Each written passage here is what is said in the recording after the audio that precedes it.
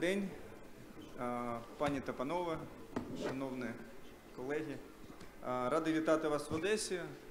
Дуже приємно, що я вважаю, що Одеса – це знакове місце для обговорення товарних бірж та товарних деривативів, тому що колись наші співвітчизники, мабуть, так я можу сказати, 100 років, 150 років мали цей ринок. На жаль, він не відбувся за деяких геополітичних причин, але ми його мали. Нам потрібно зараз зрозуміти, що нам, куди нам направити ці реформи з метою створення повноцінного ринку товарного та інтеграції українського ринку до світового. У нас сьогодні дуже цікава панель, дуже високого рівня фахівці. Хочу вам представити Кевіна Піколі зліва від мене. Він заступник директора Офісу з міжнародних відносин комісії з нагляду за ф'ючерсними товарними ринками Сполучених Штатів. Має дуже багатий досвід, в тому числі і працював в інвестиційних банках, Bank of New York, Pricewaterhouse, і останні декілька років вже працює в CFTC та відповідає за міжнародну працю. Далі Оуен Джонсон, він керуючий директор Чикагської товарної біржі. Він відповідає за дослідження ринків енергоресурсів та розвитку нових продуктів. Опікується енергетичними ф'ючерсами групи CME. І 4 роки він працював на Дубайській товарній біржі, яка входить до Чикагської товарної біржі. Далі Леа Сорока, вона програмний менеджер Agro Financial Services IFC. Дуже плідно працює над програмою, яку IFC втілює в Україні щодо розвитку аграрних розписок. Має дуже багатий досвід впровадження фінансових інструментів в інших країнах, в тому числі в Афганістані, і до цього в Канаді. Далі у нас Олег Ткаченко. Він у нас 25 років вже займається розвитком біржової торгівлі в Україні. 25 буде в наступному році, я вважаю. Да? Тобто ми заздалегідь тебе хочемо побажати все ж таки швидше добратися до нашої цілі, але це наша суспільна мета. Тобто Олег має дуже великий досвід, і останні 10 років він очолює українську біржу і веде її до світлого майбутнього. Також Олексій Дубовський очолює українську енергетичну біржу. За останні декілька років, враховуючи реформи енергетичного сектору, українська енергетична біржа досягає певних позитивних моментів, і ми вважаємо, що буде дуже цікаво послухати, які він має у нас думки з цього приводу.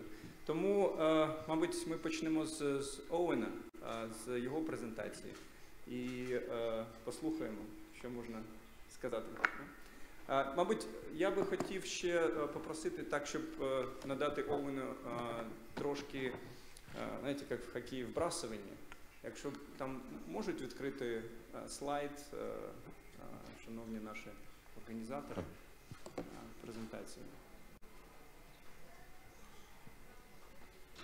А де у нас є щось?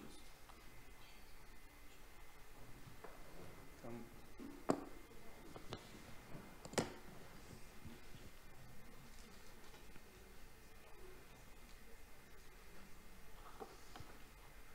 Я б хотів сказати про наступне. У нас сьогодні в Україні, у нас є слайд про наші українські ринки.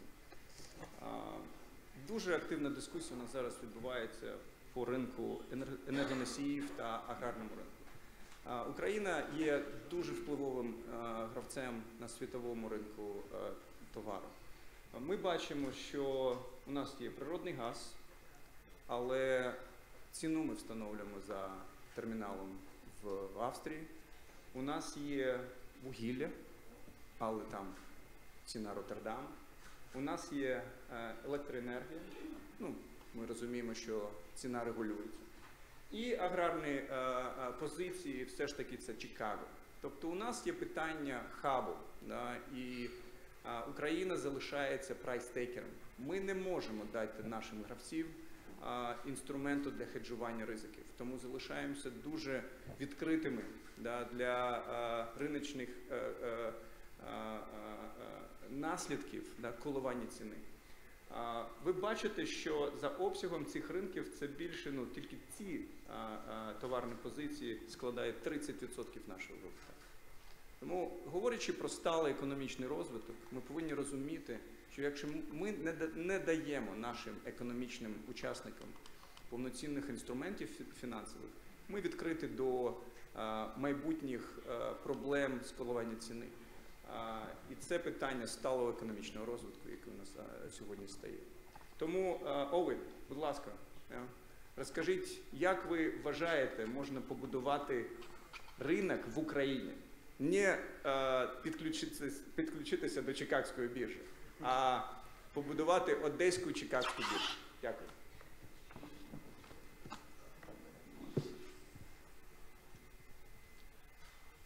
Let's wait for those slides. That's a handsome man, but no slides.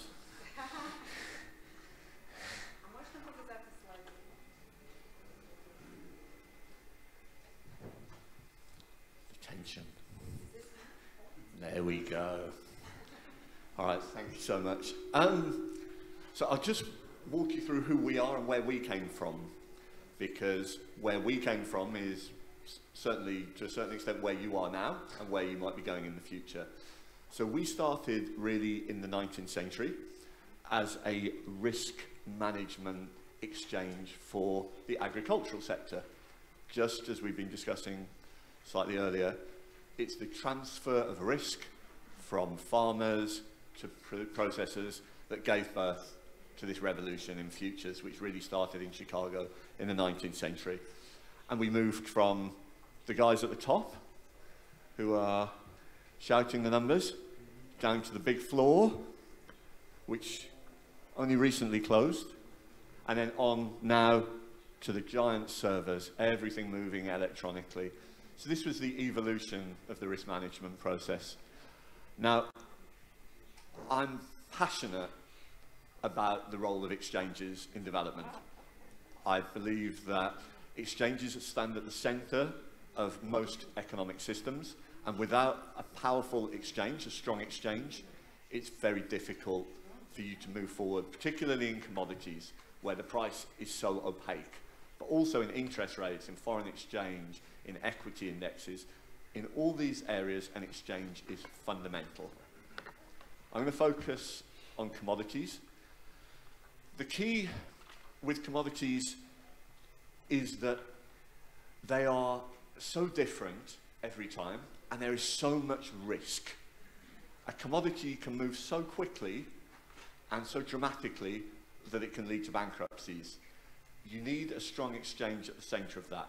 Now, Ukraine has great potential, and it's making great progress already with my colleagues on the left. Particularly on the energy and on the equity side, we're seeing a lot of progress. It's an area that's of great interest to our customers. We get a lot of inquiries about agricultural products, about natural gas. We're looking at some things ourselves.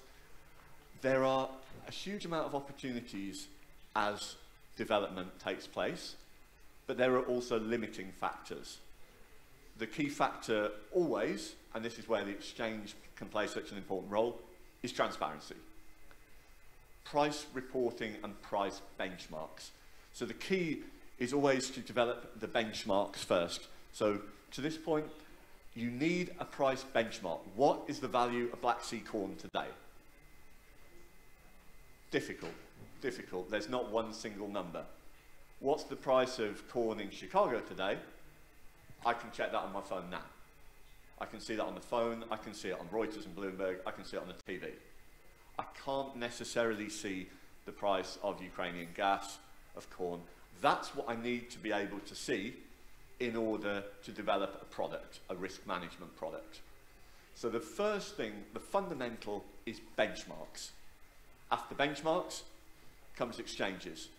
With benchmarks and exchanges, you already have the beginning of a very positive ecosystem. So I really believe this is the way to go. Now, how do we develop products then? We develop them on various work streams.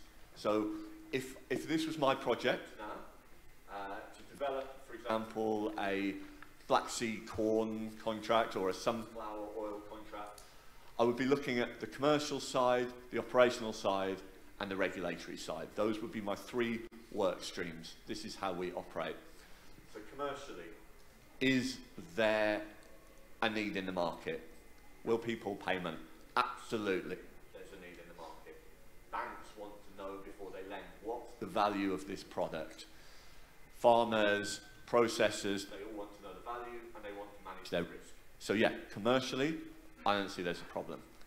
Operationally, what are we going to do? Are we going to develop a cash benchmark that settles to an index?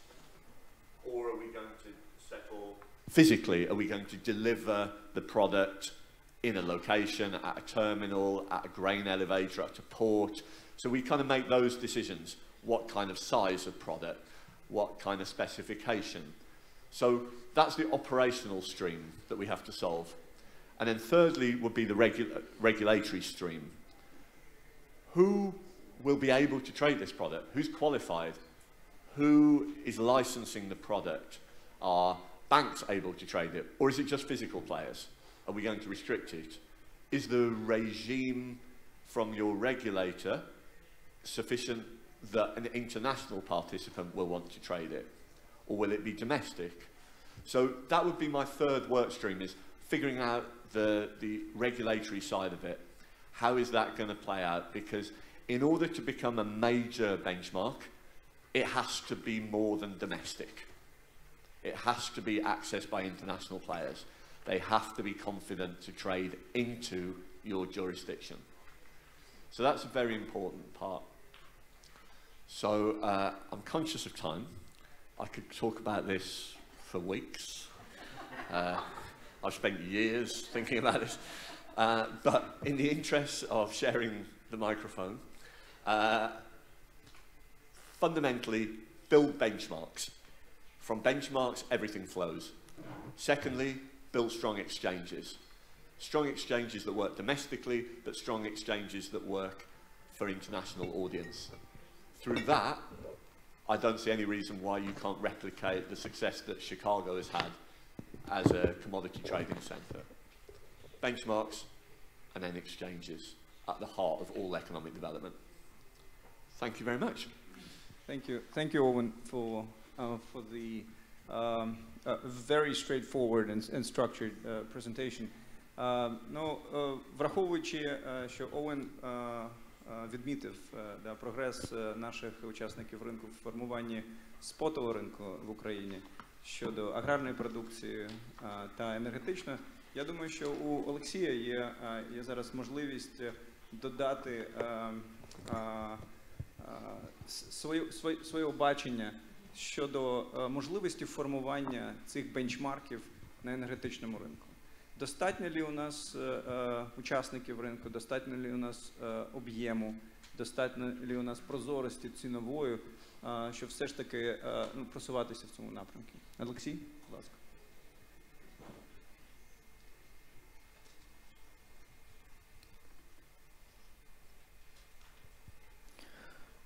Спасибо, Тимур.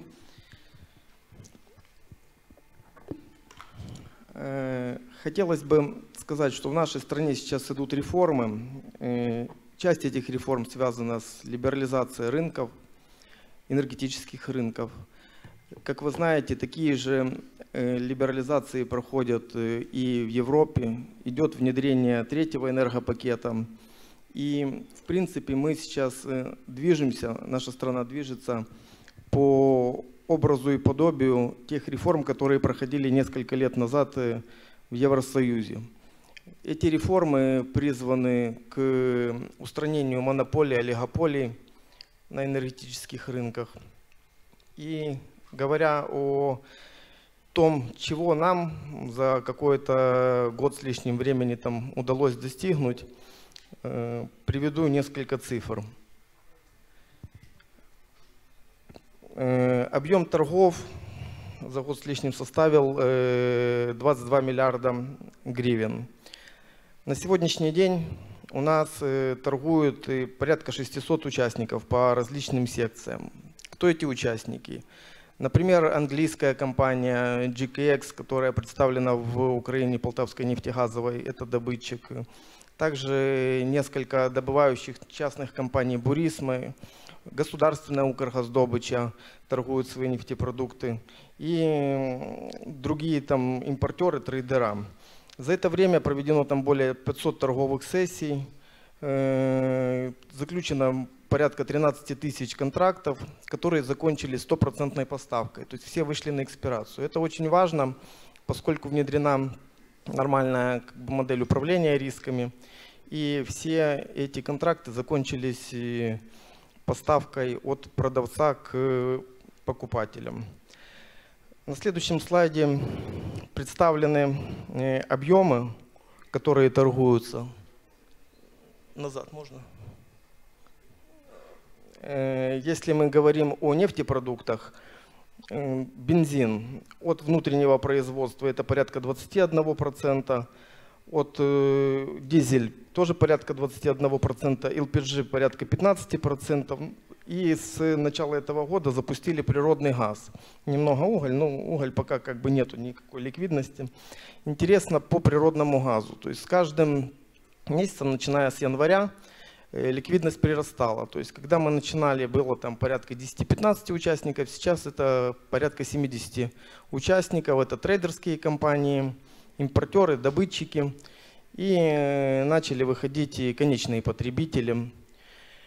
На сегодняшний день небольшой объем проторгован, да, но это постоянные стабильные торги, пока это ежемесячные форварда. В принципе, мы надеемся, что ликвидность будет прирастать, и с начала следующего года, когда Укртрансгаз внедрит ежедневную балансировку, то ликвидность должна значительно повыситься.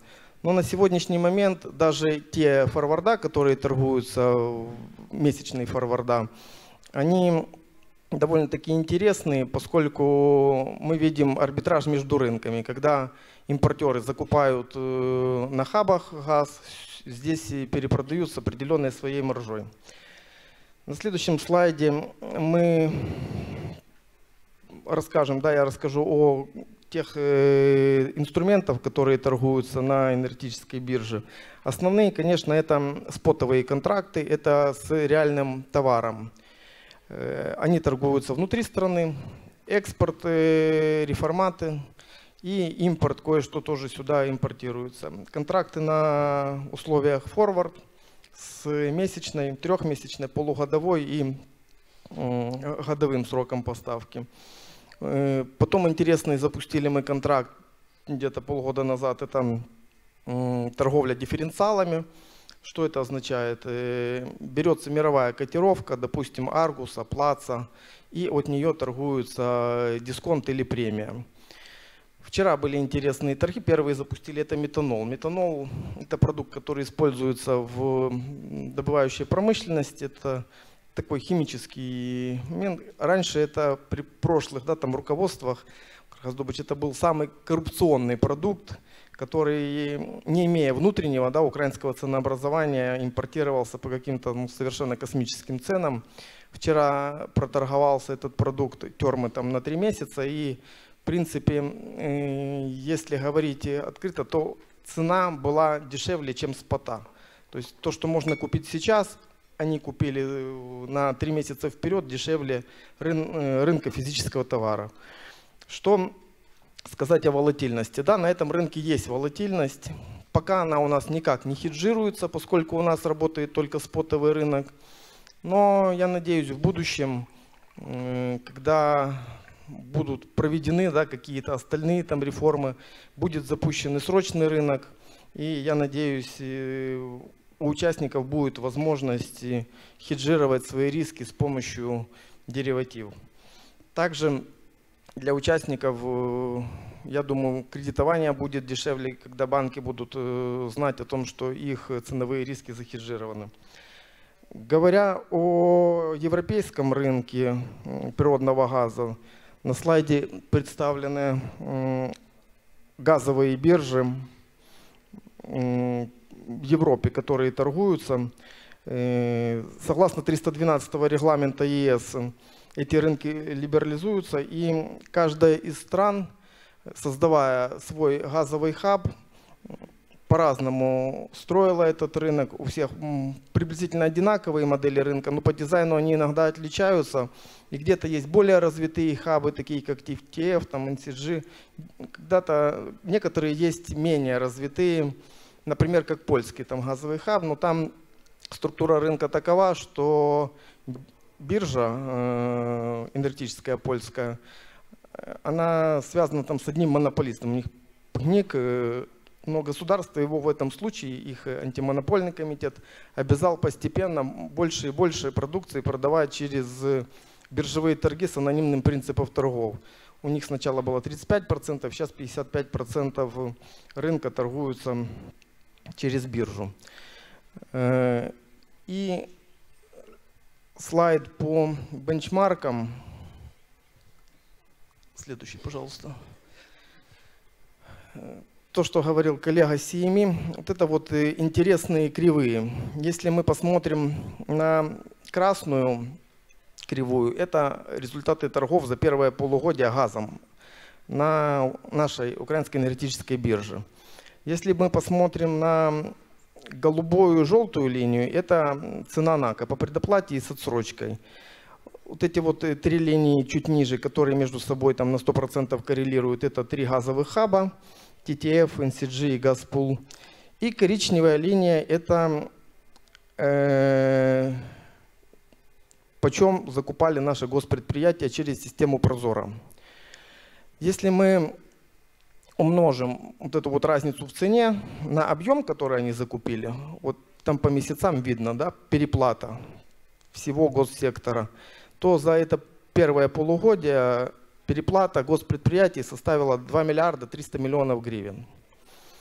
Конечно, в какой-то степени, вы не подумайте, что я хочу покритиковать Прозора, мы сами являемся членом Прозора, но суть вопроса в том, что есть моменты, которые, скажем так, не решены в Прозор, это всего там 3 шага аукциона.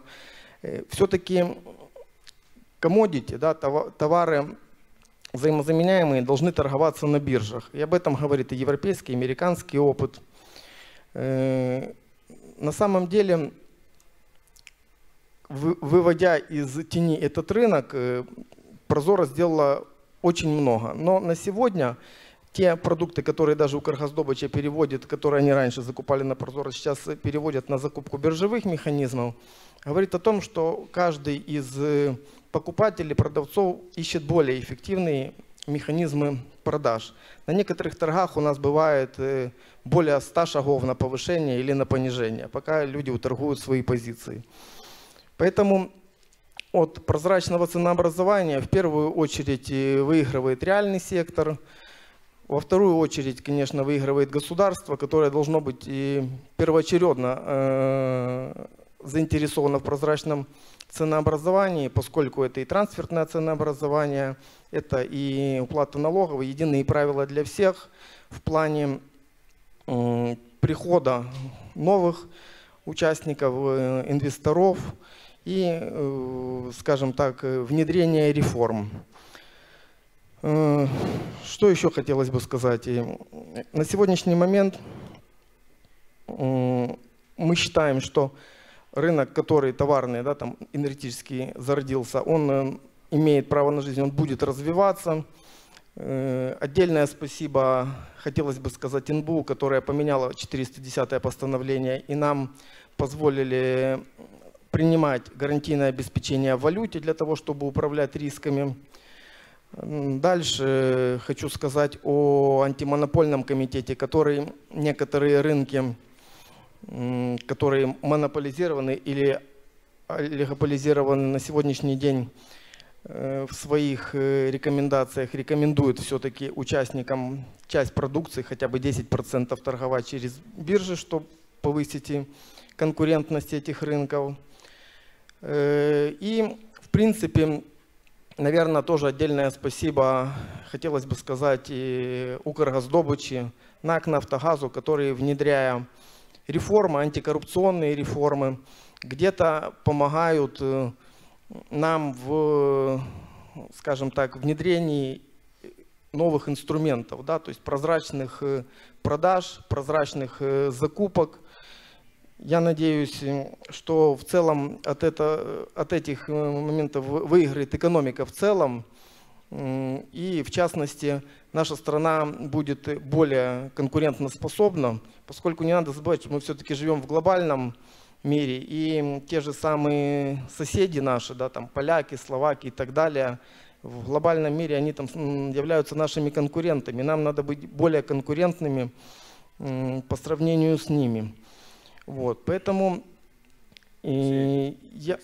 Извини, я тут просто уже пошла, по-моему, 15 минут. Все, да. В принципе, я закончил. У тебя еще будет возможность. Я закончил, да. К да. сожалению, я просто ждал подяки комиссии, но не дочекался. На жаль. Всем роздавали, а нам Тимур, забули. ти якраз мене перебив на це. Да? Я надіюсь. Тоді дважди, але в кінці. Добре? Да, окей. Олексій, дякую тобі за інформативну презентацію. Да? Ми розуміємо, що реформи тривають, ринки змінюються. Що важливо, да? Я б хотів на цьому моменті надати можливість Олегу, да? Сказати про те, що, на жаль, Олексій не сказав, але він був дуже зайнятий формулювати, що зараз відбувається, і там дуже багато. Ну, ми розуміємо, що фінансові біржі все ж таки отримали певну інституціоналізацію. Да? Вони мають, хоча й недолуге, на мій погляд, да? Але все ж таки якесь підґрунтя з точки зору інструментарію. Тобто клірінг є, у нас є закон про цінні папери. Ну, щось все ж таки є. Да?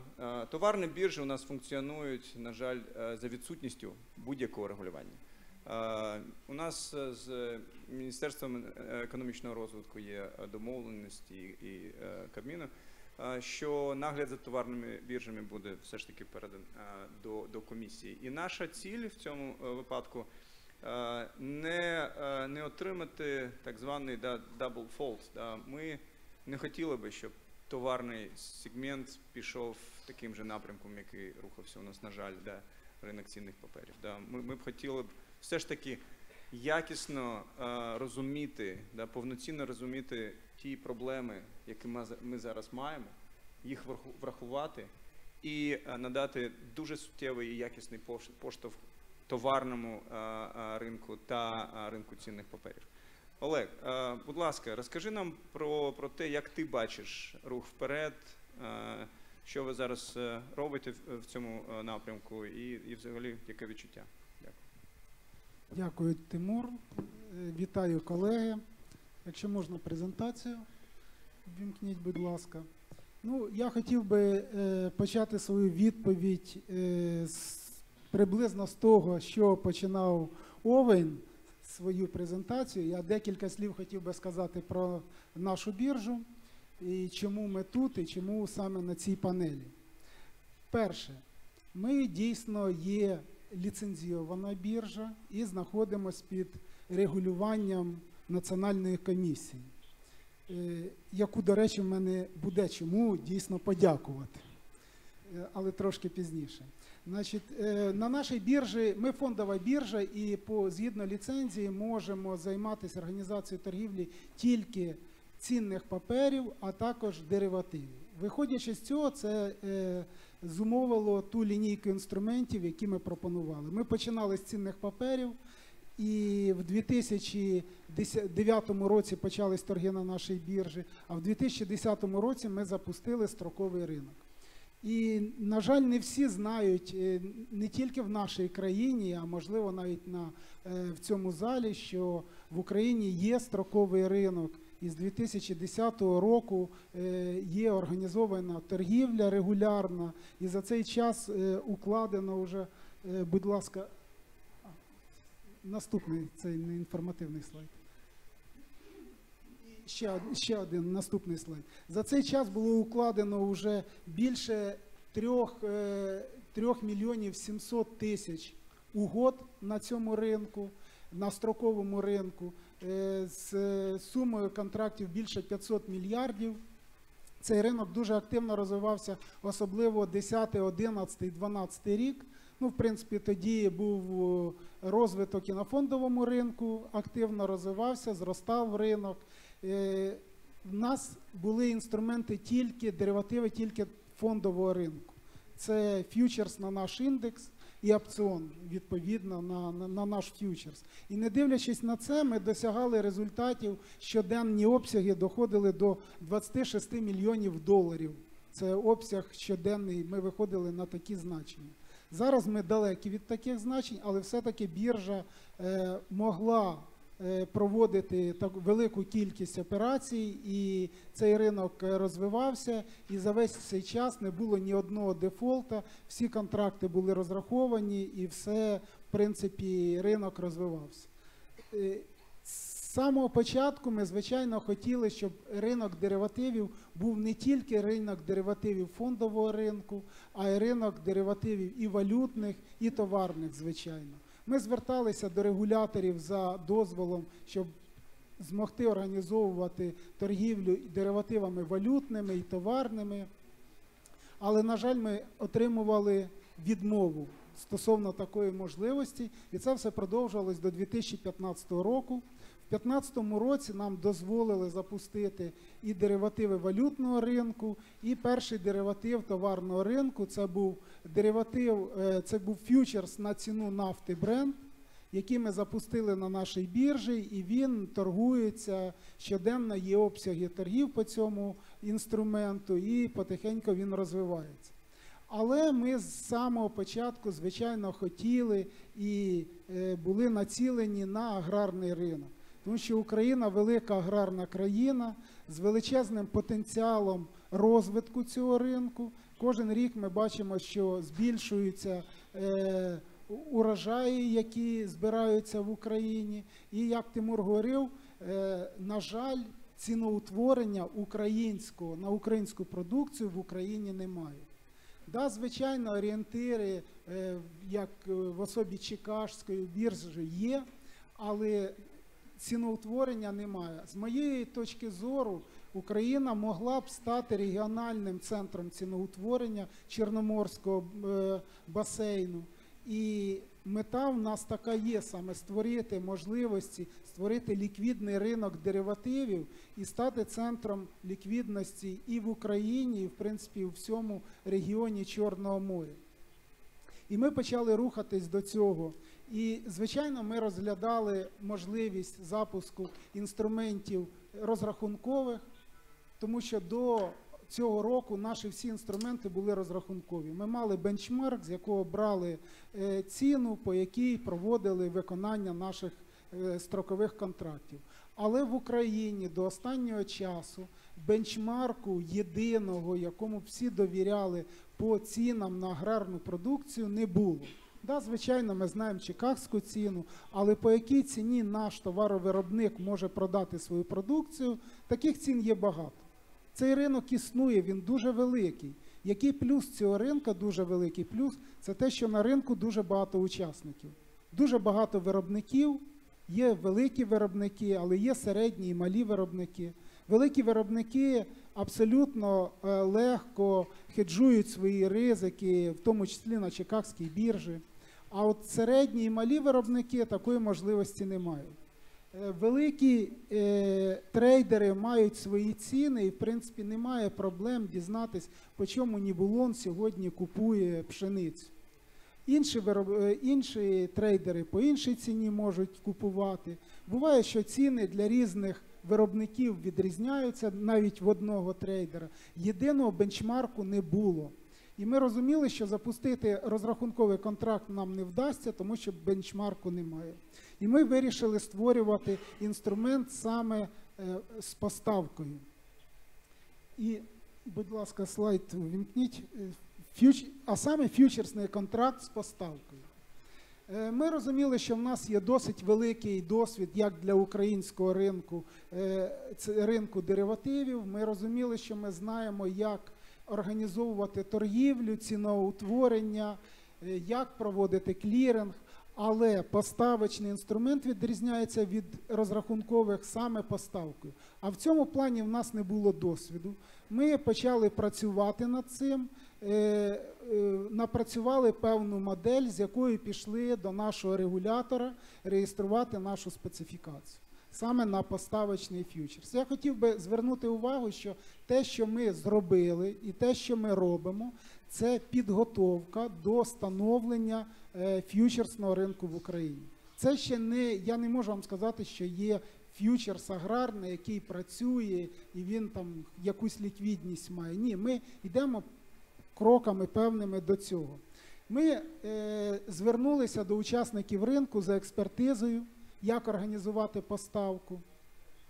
На нашу пропозицію відкликнувся в першу чергу це Держрезерв, у якого є свої елеватори, і ми в партнерстві з Держрезервом розробили специфікацію першого контракту.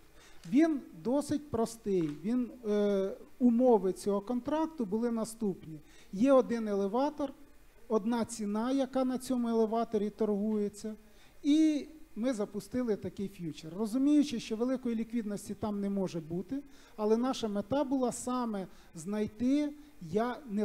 а провірити нашу модель, як буде відбуватися поставка. Значить, будь ласка, наступний слайд. Тобто, в цій моделі що було дуже важливим? На біржі ліцензійовані можуть торгувати тільки брокери з ліцензії. Тобто, товаровиробнику чи трейдеру, який хоче купити зерно, потрібно йти до ліцензіата торгівця цінними паперами. Це незвично для учасників ринку зерна, звичайно. Укладати ф'ючерсний контракт, після цього виходити на виконання. І виконання ми заклали модель, що буде електронний договір поставки. Це також практика, яка вже є в Україні, але вона не отримала ще широкого такого застосування – електронний договір поставки. Підписання з електронно-цифровим підписом цього договору. Ми перевірили цю модель, як вона працює, ми допомагали тим учасникам, які були і уклали угоду, тому що угода була укладена на нашій біржі, пройшли розрахунки за цією угодою, і відповідно продавець отримав гроші, а покупець отримав зерно. Це не були якісь уявні торги, це були торги з переходом права власності на товар, які відповідно підлягають оподаткуванню. І ми зрозуміли, що модель працююча, і ми перейшли до наступного кроку. Наступний крок і наступна наша мета – це запуск інструменту, в якого буде єдина ціна, але вже ціна не на одному елеваторі, а ціна, будь ласка, останній слайд поставте, а ціна на умовах CPT Одеса. До речі, в Одесі знаходимося, і плани у нас саме, щоб торгували CPT Одеса, ціна, але поставка може відбуватися на одному із пулу елеваторів, які будуть допущені до цього інструменту. І по результатам торгів, ті компанії, які вийдуть на поставку, ціна в договорі поставки буде відповідно вираховуватись за формулою. А формула наступна. Це ціна CPT Одеса плюс-мінус премія чи дисконт в залежності від того, де буде знаходитись елеватор. Тому що до Одеси, відповідно, з того елеватора потрібно цю пшеницю ще поставити. Тобто виконання контрактів буде здійснюватися не в Одесі, не обов'язково елеватор буде саме в Одесі, але єдина ціна, в залежності від місця поставки, ця ціна буде коригуватися відповідними преміями або дисконтами. Ми напрацювали цю специфікацію, я сподіваюся, що на наступному тижні ми вже підемо з цією специфікацією до регулятора і будемо відстоювати позицію, що таке має право на життя. Це вже прообраз того ринку, який ми будемо будувати. Звичайно, коли ми зробили першу угоду, ми побачили ряд складностей, які існують на ринку. І, відповідно, що таке складності? Це задачі. Задачі, які потрібно зробити. Ці задачі стосуються великого сектору, в тому числі і складські документи, які потрібно розвивати, і закон цей покращувати. Це, звичайно ж, і електронний договір, і практика електронного договору, яка повинна існувати. І, до прикладу, наступне питання. Наша податкова погано відноситься до договорів, де продавцем виступає не виробник. І якщо неможливо довести, що це виробник, є ризик не отримати відшкодування ПДВ. І ми на наступний наш етап, от який ми зараз готуємо, ми будемо допускати, якщо податкова не змінить свого підходу, ми будемо допускати до виконання ф'ючерсних контрактів, саме до поставки, лише виробників зерна. Це, звичайно, обмежує коло учасників потенційних. Але ми розуміємо, що покупець повинен чітко розуміти, яка в нього вийде ціна, і не мати ризику, чи буде відшкодовуватись ПДВ, чи не буде відшкодовуватись ПДВ. Тому ми пішли на обмеження, потенційне обмеження коло учасників, які виходять на поставку, для того, щоб зняти всякі ризики у покупців. Ми надіємося, що цей інструмент доведе свою ефективність. Ми дуже хочемо, щоб український аграрій, і в першу чергу середній і малий аграрій, отримали інструменти хеджування ризиків, зміни ціни. Ми не хочемо сказати, що все повинно продаватися лише через нашу біржу, лише через ф'ючерс. Це абсолютно так не буває, так не повинно бути. Ті компанії, яким необхідні гроші, і вони продають майже з поля своє зерно, мабуть, вони так і будуть поступати. А ті компанії, які можуть своє зерно притримати і розглянути питання, продати його пізніше, вони будуть розглядати наш інструмент як можливість управління ризиком. Олег, дякую. Я буквально одне слово ще. Да, будь ласка. В Україні розвивається, я думаю, ми зараз і почуємо про це, аграрні розписки, до прикладу. І йде фінансування банків наших аграріям, але банки отримають ризик неможливості управління зміною ціни у цього товару. І із-за того, що банк не може працювати з ризиком волатильності ціни зерна, банки вимушені вкладати досить серйозні дисконти в свої продукти, коли вони роблять аграрні розписки.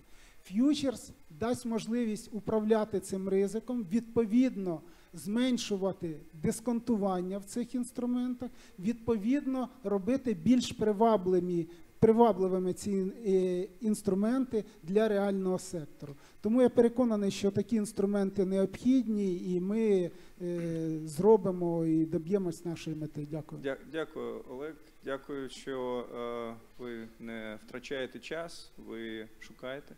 А пошук – це дуже важливий елемент нашої реформаторської діяльності, і це дуже важливо. Важливо теж розуміння проблематики, тому що ми повинні для себе твердо сказати, що нам потрібно стійку систему взаємовідносин між виробниками, між фінансовими контрагентами встановити.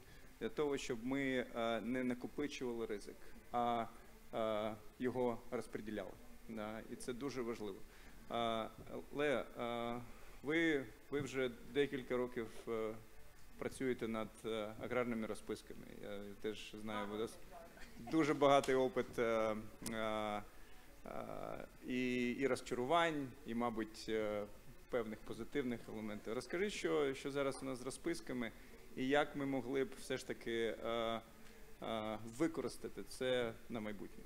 Ну і про проблеми теж, будь ласка. Okay. Thank you, Timur. I'm going to stand because я вибачаю, що я змінила слайди, що коли ви хотіли там нової інформації, будь ласка, треба спитати. But I will do my presentation in English because English is better than Ukrainian here, and faster. Be cautious of time, please. Huh? Okay? Be cautious of time. Yeah. Yes, Time, yes, yeah. yes. So anyways, I'll go to the next slide. So my name is Leah Soroka, and I'm with IFC. And our goal is to increase access to finance for agriculture, right? For farmers and to, of course, have financial intermediaries involved. In our work, we have sort of two areas. And what was talked about today was working with banks and even input suppliers and others that provide credit in the market. And actually, in today's market, more finance is provided by input suppliers, right? So we have some work there. We talked about risk, right? We want to spread the risk, and we work in agriculture insurance.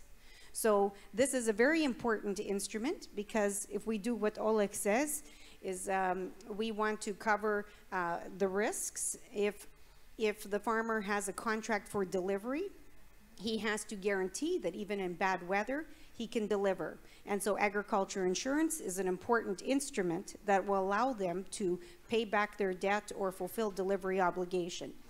And of course, as Timur and others were mentioning, we have agrarni rozpiski, or crop receipts. And crop receipts is basically another financial instrument. It is called pre-season finance. Whoever knows what is pre-season finance, I will buy them the beer. So let's just see, who knows? Oh, pre-season, Timur wins, Oleksiy wins. You want the beer, but you have to give me the answer. What is it, pre-season? А що це є pre-season finance? Треба відповідати. Це п'явох. Хотіла...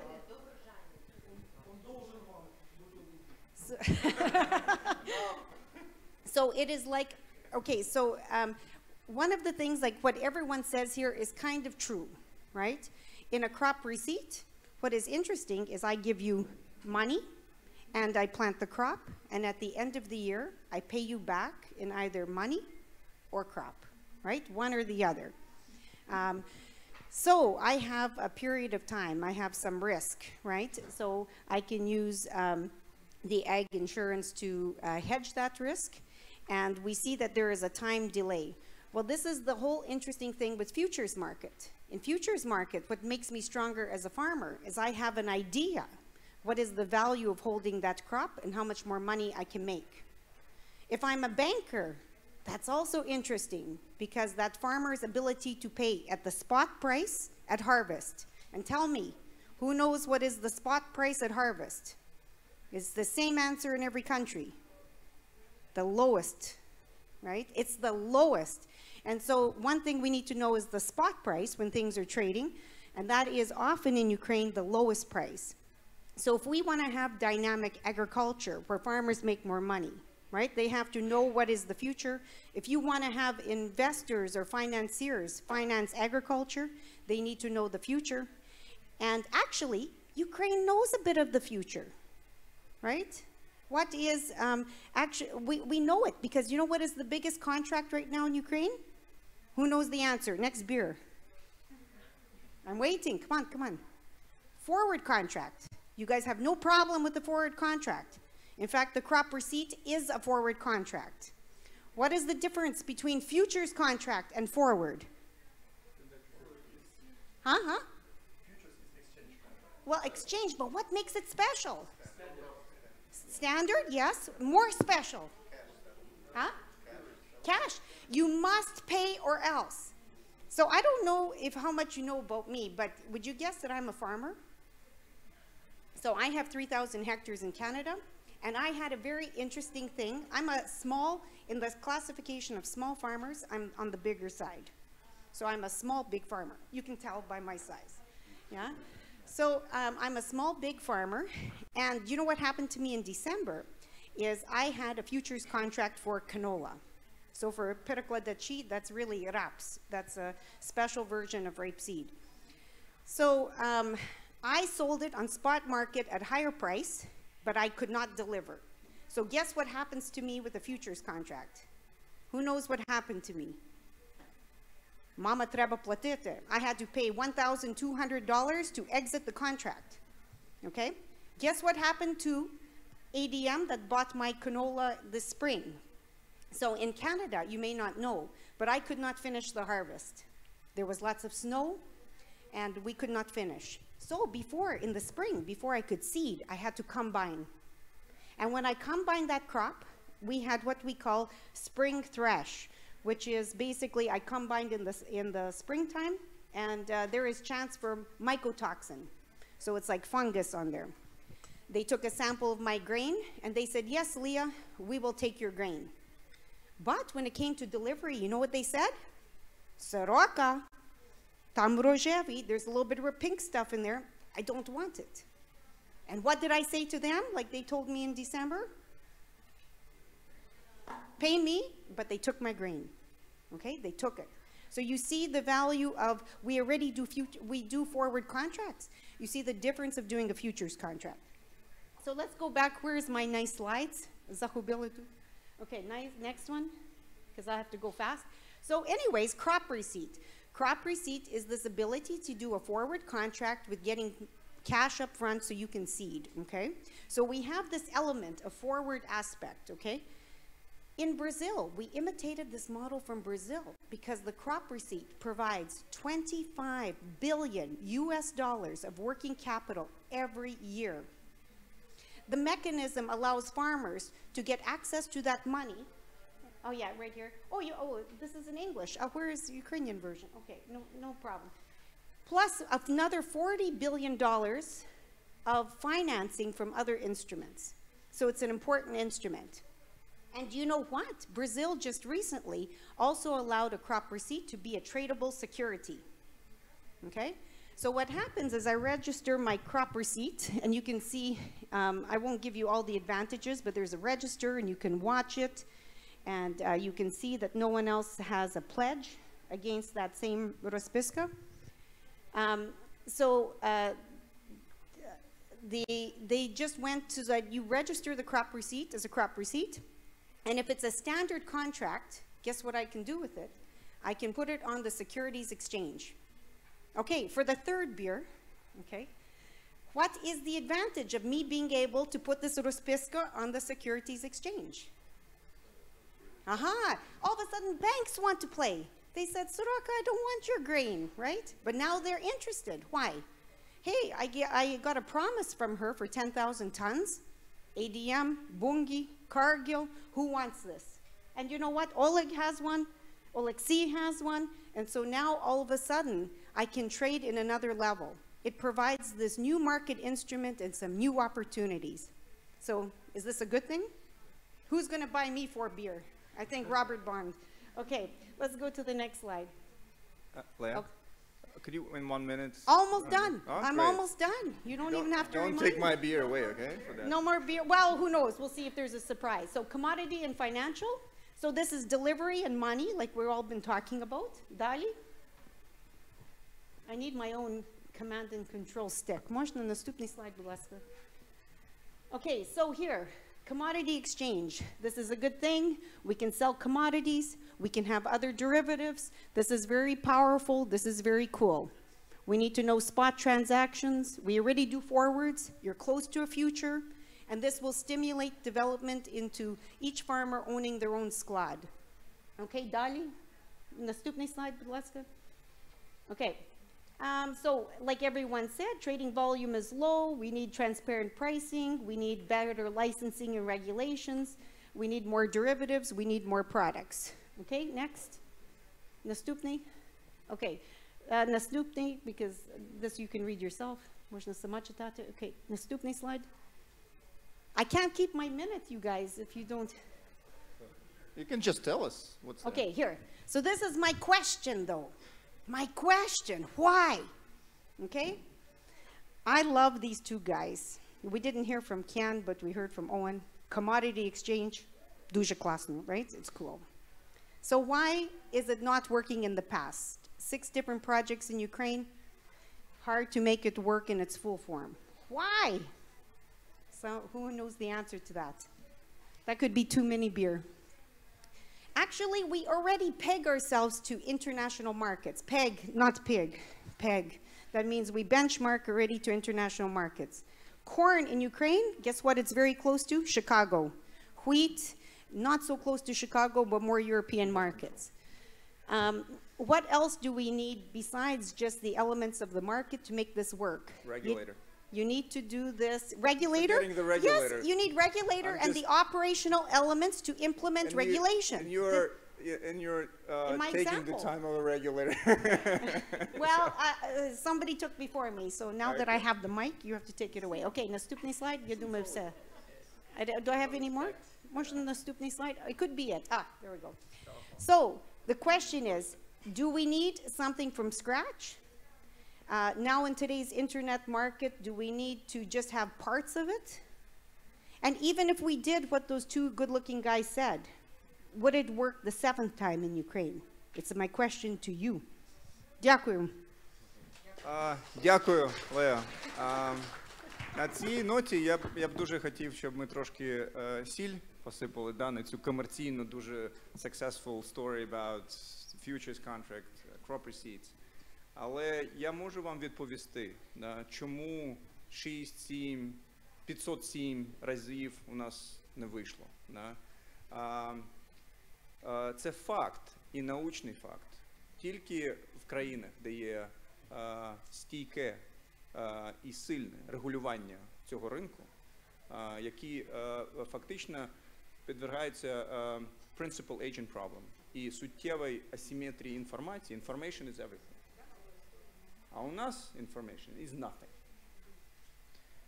І на жаль, це те, що ми хочемо пояснити. Будучи регулятором, на жаль, це зараз наш обов'язок змінити це і запровадити ті стандарти, які повинні бути, коли до вас приходять ваші учасники, і вони починають торгувати. Ви не можете встановити ризик, але ви повинні гарантувати, що буде розрахунок грошами, товаром і взагалі щось відбудеться.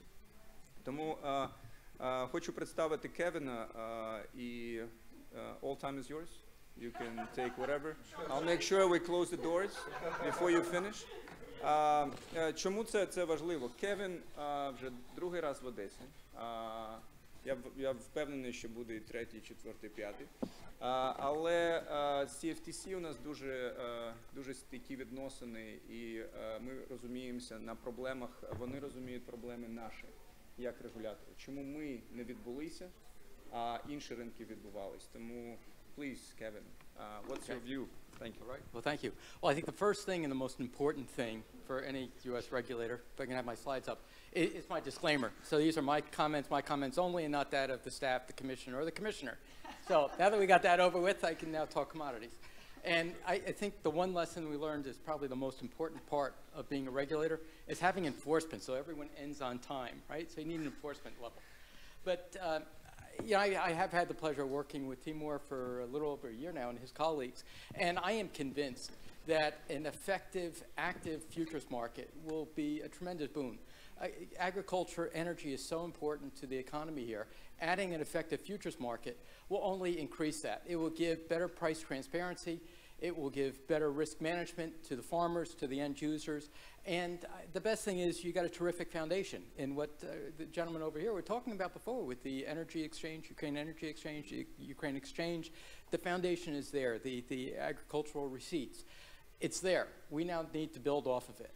So with that, okay, so now I'm going to be challenged because that's just Ukrainian. So I got to go for my notes, and I'll, you guys have the slide deck. It was in the packages. Hopefully you all have one. You can just sort of follow along as I go along. The purpose of an exchange, I think as was talked about, is fairness, price transparency. I mean, that's the key. Right now, you got an effective forward market, you got an effective spot market. That's great, but I think as Owen talked about with the benchmark, it's the pricing now. How do you do that? How do you enable it so that small farmers, large farmers, everyone involved in the process, the hedgers, the speculators, right? Speculators are an incredibly important part of the market. They provide the liquidity. It's one thing to have two parties on either side bidding on delivery, but to have a speculator in there, they're going to keep them all honest. Because that guy, that person's in there only for the profit. He's just in there for the spread. He wants volatility. He's going to respond very quickly, or she, very quickly to weather events, to things happening around the world, whether they're geopolitical or whatever, that speculator is going to be there and really help drive that price and keep it so that it is the best price available. So it's critical, and that's what a futures market really helps do. So the question is, how do you create a futures market? I wish that was an easy answer. It's not. It involves a number of players. It involves the exchanges. It involves industry. It involves clearinghouses. It involves the end users, the producers, you know, the farmers, the gas companies, the oil companies, all have to get together. And I should say the regulator, of course. Sorry, Timur. Always an important part, right? You know, regulators are always afterthoughts, right? I spent 35 years on Wall Street, and you know, it's just like, oh, the regulators are coming out, damn. You know, now what do we do? But no, regulators are very important, obviously. But it is a team. Everyone has to work together. You can't do it in isolation. The regulator can't come in and say, okay, you know, Ukraine Energy Exchange, here are your rules, go to it, have fun, let me know how you make out. That's just not how it is. You know, the exchange can't just come to the regulator and say, okay, here's how it's done.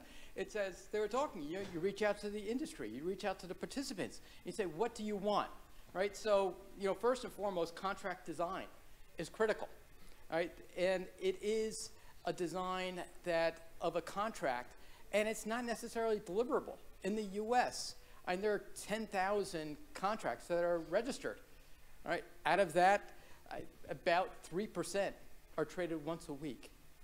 And less than 1% are even traded actively.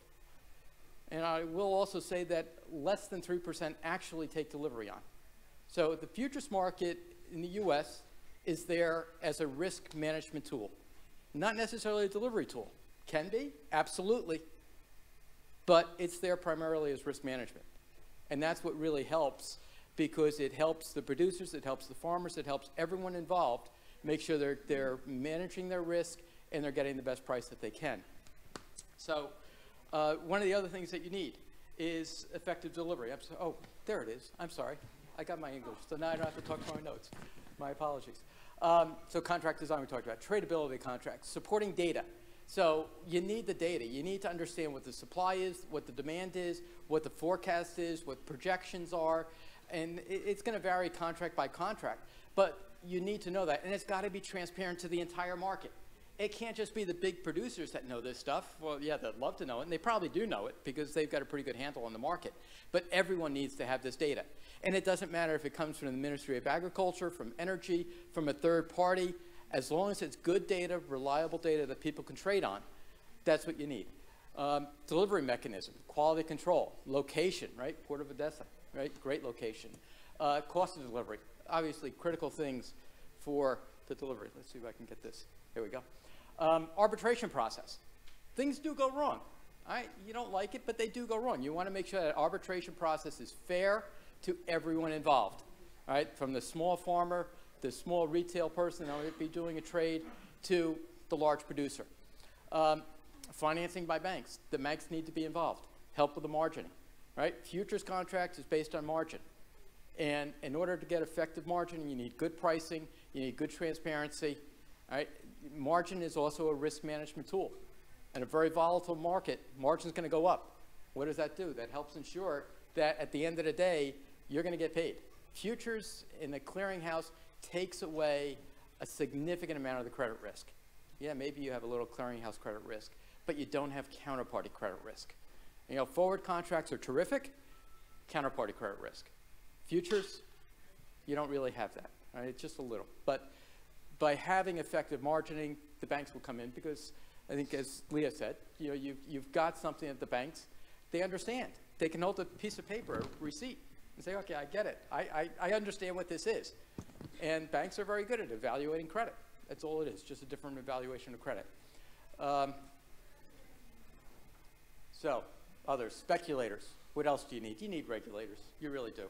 But the key is you need regulators. You don't need over-regulation. Right? And that's one of the problems we have in the U.S. I mean, the U.S. commodity markets, as Owen said, oldest in the world. It was like 180 years old. I mean, it's incredibly old. They were sleepy for so long. Right? I mean, the Commodity Futures Trading Commission, we were just the ugly stepdaughter of the SEC. You know, you say the CFTC is coming in. People say, who's that? I don't know. They come in, they do something with futures, whatever they are. Now, you know, we oversee a $30 trillion market, right? Largest market in the world, CFTC oversees. Now, I will say our budget is 1/4 the size of the SEC, but that's a different issue that we're fighting with Congress.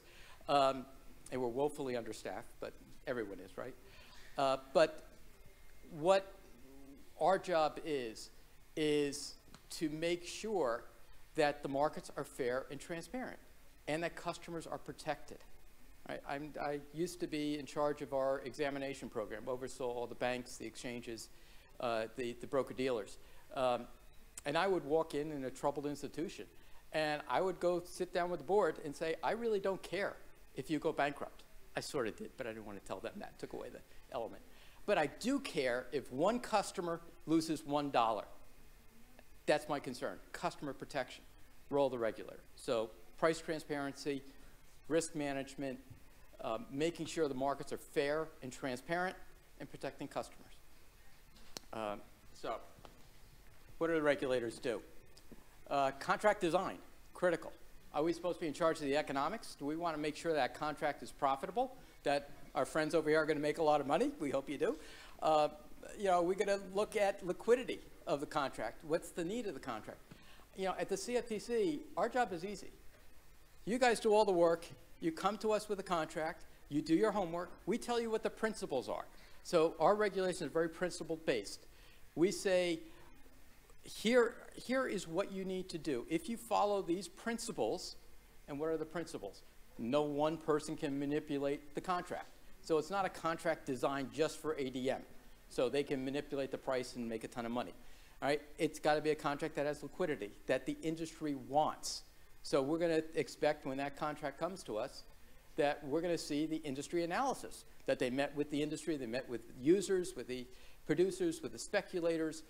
They met with everyone, and this is what they decided. The quality control. How can you ensure that what is being traded is, in fact, deliverable?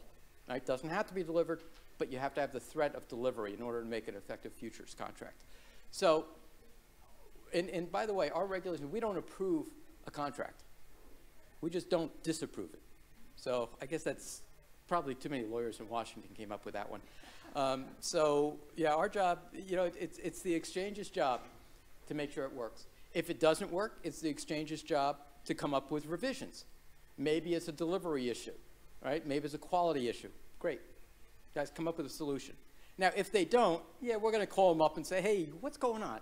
It looks like when this futures contract comes to maturity, right, what we call conversion, where the spot and futures market coincide, if that pricing is not close, we consider it between 1% to 3% close, depending on the contract.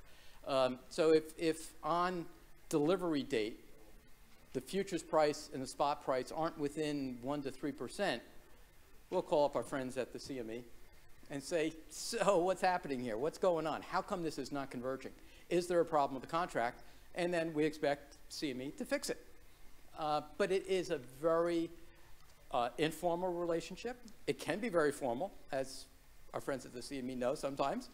If they don't listen, yeah, we take out the hammer and hit them over the head and say, come on, guys, you gotta do this.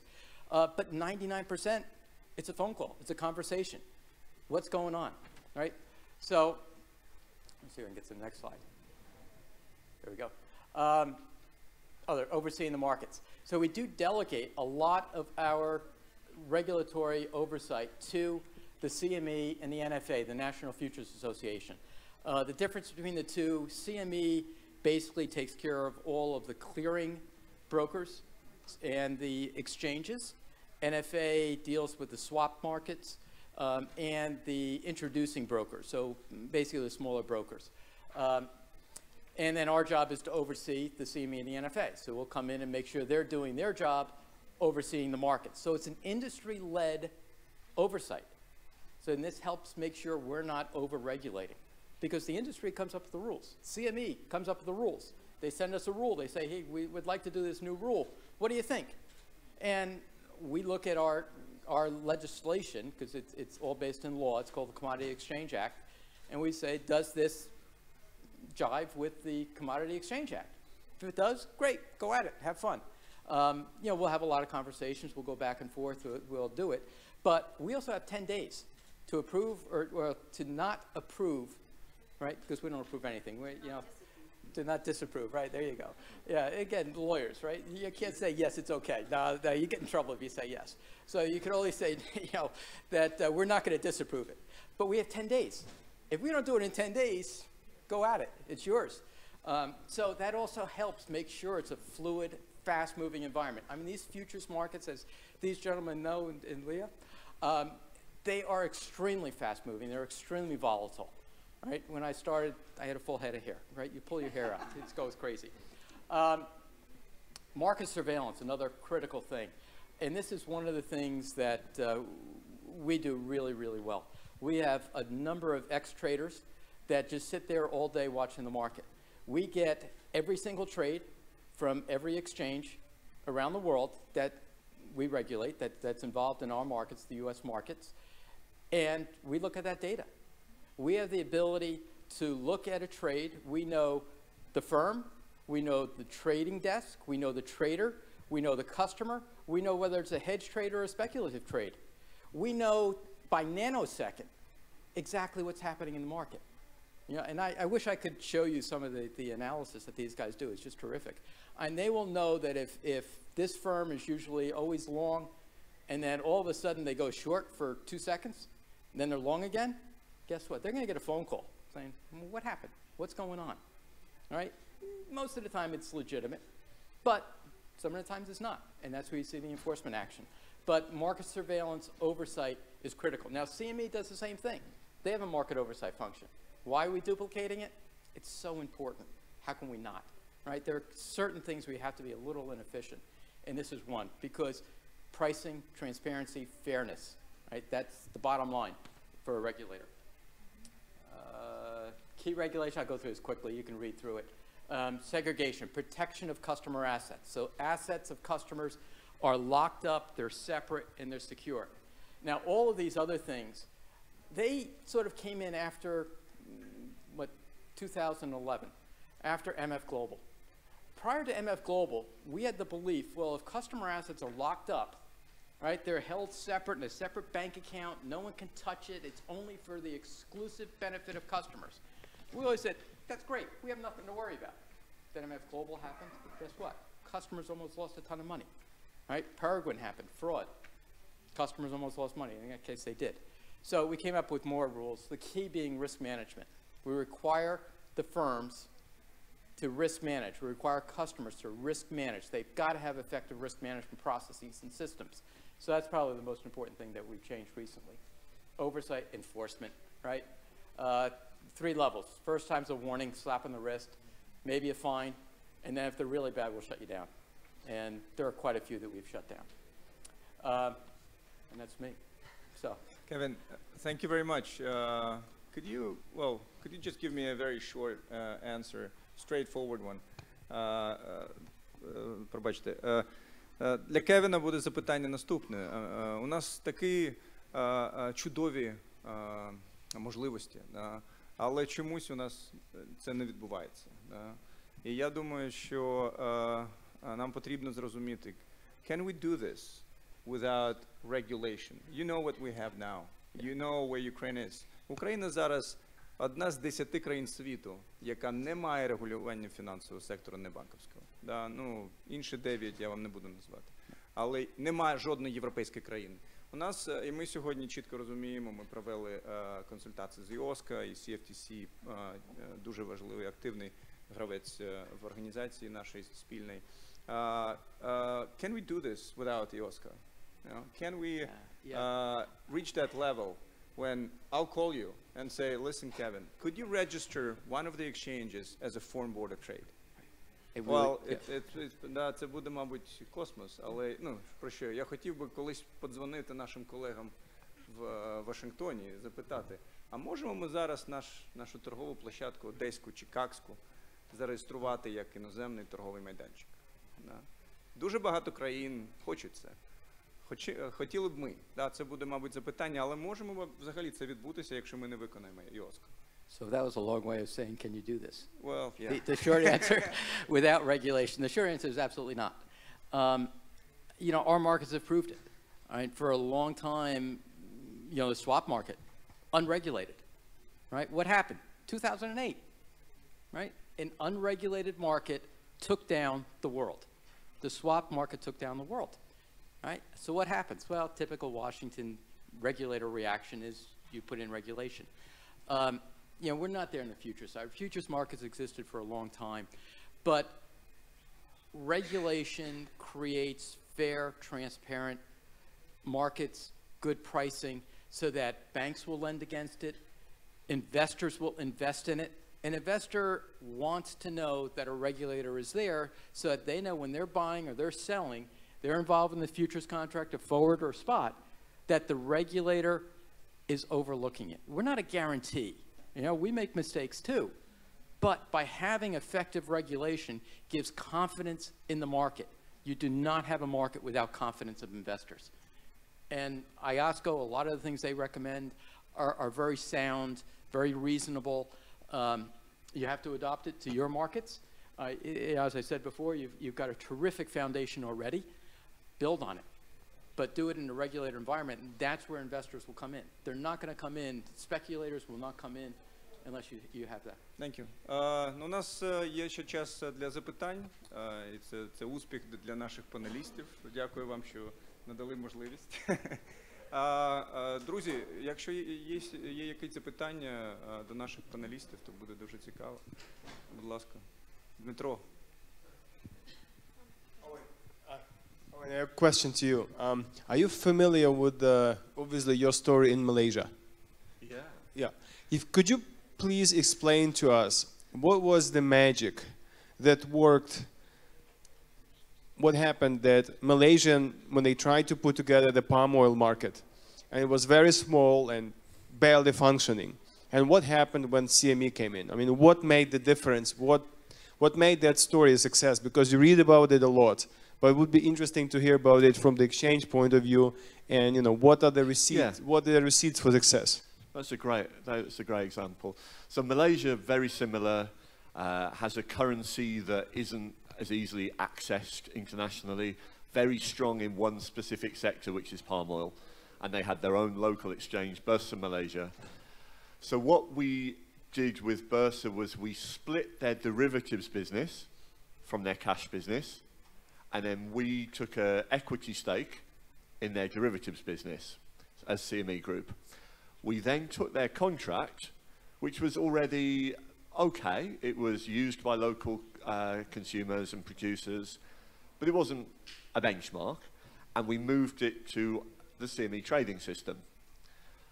So suddenly, every agriculture trader in the world that had access to CME also had access to Malaysia.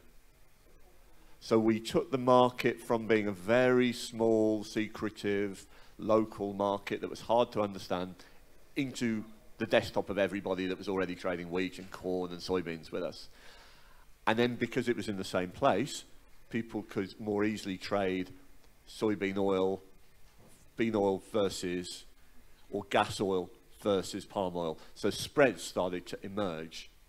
Now, from a regulatory perspective, it has zero implication because we take the trade on the screen, we give it back to the local exchange, and the local exchange clears it, and the market surveillance takes place in Malaysia. The regulation is in Malaysia. So all we are is the facilitator, the window to the world. But as a result of that, their volumes went up maybe 10 times. So it worked for everybody.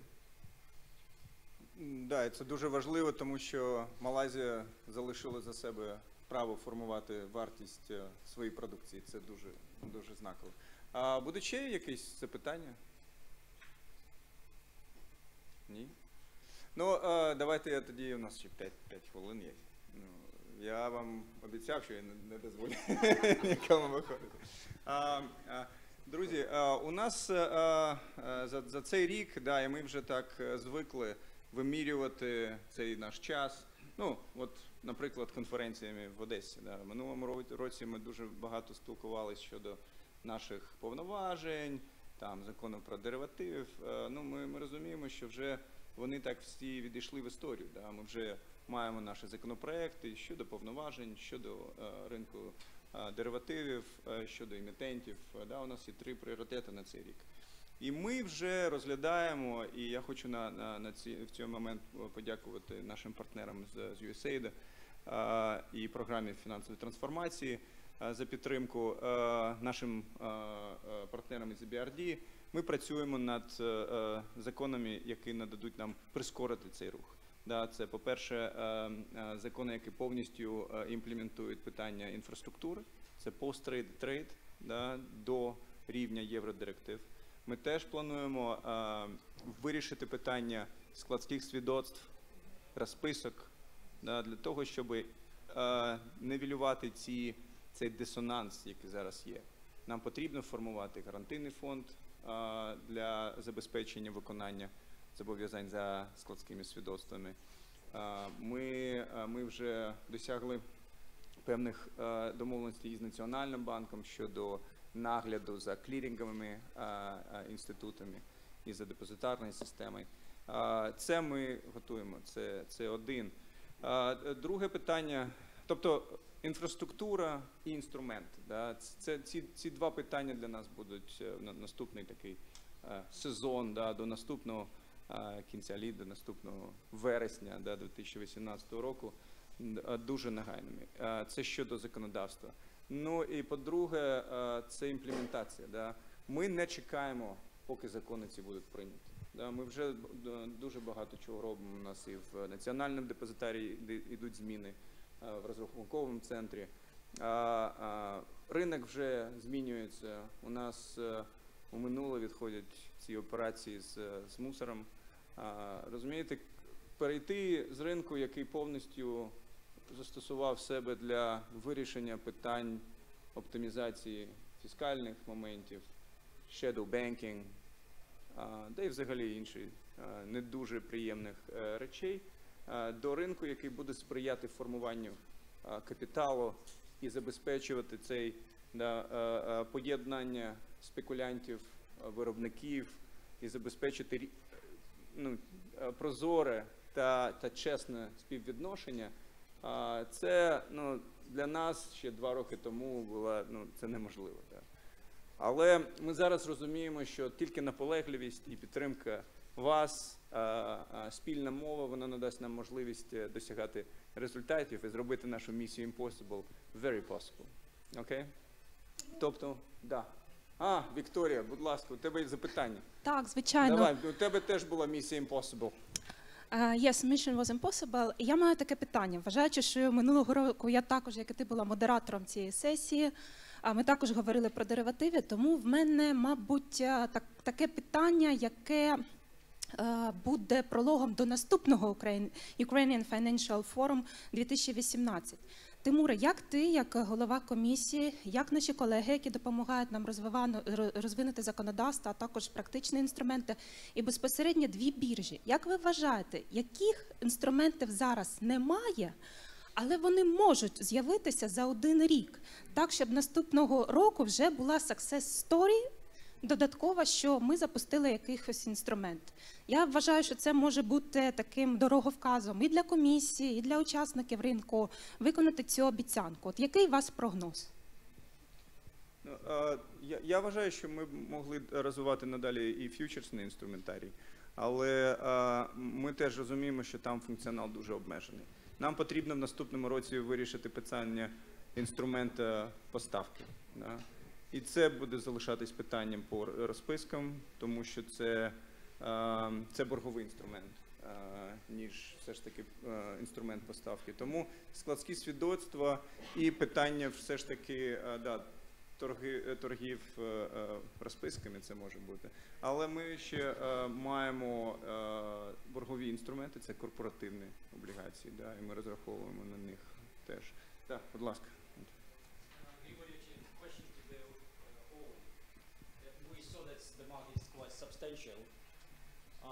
If you decide finally to enter to the market to acquire stake in any of the stock exchanges, what would be your requirements, at least 3, for that? So We have a variety of models. We have a lot of partners around the world, partner exchanges, and we have a variety of models. So Dubai, where I worked, CME owns the majority stake. It appoints the management, and trading and clearing takes place on CME. Malaysia, I talked about, trading takes place. We have a 25% stake. There's other markets where we host the nighttime session. So, for example, you guys are working during the day in Ukraine, but overnight, if people want to trade it, it moves to the Chicago. So it's not necessarily that there's any one model of partnership. We have lots of different models, from equity stakes and equity control down to just technology provider. So it's hard to give you one answer, but there's a menu of options for us that we look at. And if I can just add, in all due respect to my friends at CME, there's also ICE, LCH. There are a lot of other exchanges that would love to come in here. I haven't come across those guys. I'm sorry. I know you can. I know you're tough. I know you can get them. But just in fairness, Ukraine is in a great position. Everyone knows how important you are to the agriculture and energy markets. And you structure this thing properly, and I think you'll have a lot of people that want to partner with you. Ми дуже активно спілкувалися і працюємо з CME щодо нашого законопроекту 7055 по регульованим ринкам. Вони його чекають, і нам потрібно дати регулювання товарним біржам на тому ж рівні, який відповідає міжнародним стандартам. Зараз, якщо на чистоту, на жаль, жодна наша біржа, при всій повагі, не може бути розглядатися як об'єкт входження. Фактично нас чекають системні зміни, і тому, маючи таке попереду, жодний інвестор буде думати про те, так хто ж все ж таки з українських майданчиків фінішує до цього моменту. Тому і не забувайте про історію, due diligence. З нашим минулим яскравим у нас є запитання, якщо бути чесним один до одного. Тому давайте все ж таки розглядати оптимістичне майбутнє. Нам потрібні, безумовно, закони і наполегливість в впровадженні того, що ми можемо зробити нашими силами. І завдяки вам ми будемо триматися разом і рухатися вперед. Якщо ще щось, ви теж хочете сказати? Тимур, у меня есть вопрос. Давай, Алексей. Я хотел бы наших коллег спросить по поводу стимулирования биржевой торговли. Понятное дело, Америка — это развитой рынок, но вот и как из неразвитых рынков стать более развитым? Должно ли государство как-то мотивировать участников к приходу на биржу? И если должно, то как? So, can I start?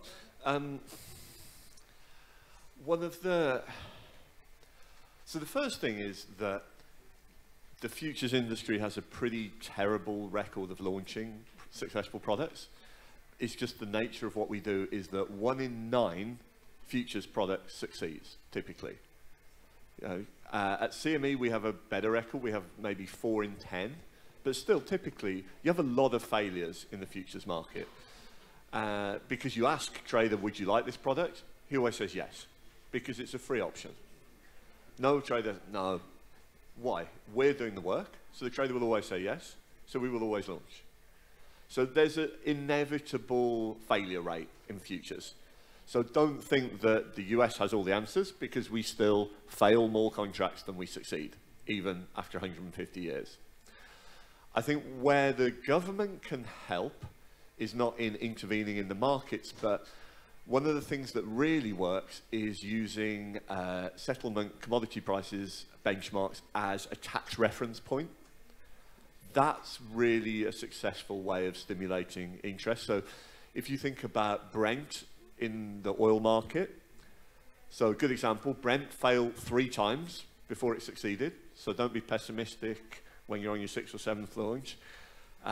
What made Brent... Wow. Yeah, they're serious, guys. We better finish. But I think the response is clear, Alexei. Важливо не заважати. Да, вам. We could have had heart attack. That was government intervention at its best. Technology might still be an Almost killed issue, us. yeah. So, дякую. Я вважаю, що 30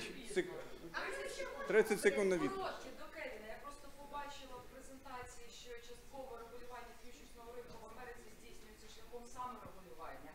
І чи бачить він цей шлях для України? Чи є в цьому сенс у нас, в наших умовах? Okay. They couldn't translate the question. Could you repeat? The question, I think, Irina asked if a self-regulating organization can take over in some regulation in the market. I also will add, we are in the European Association Agreement, and SROs in European framework are not much, but please. Yeah, it can work. It works in the U.S. I will say at times I question it.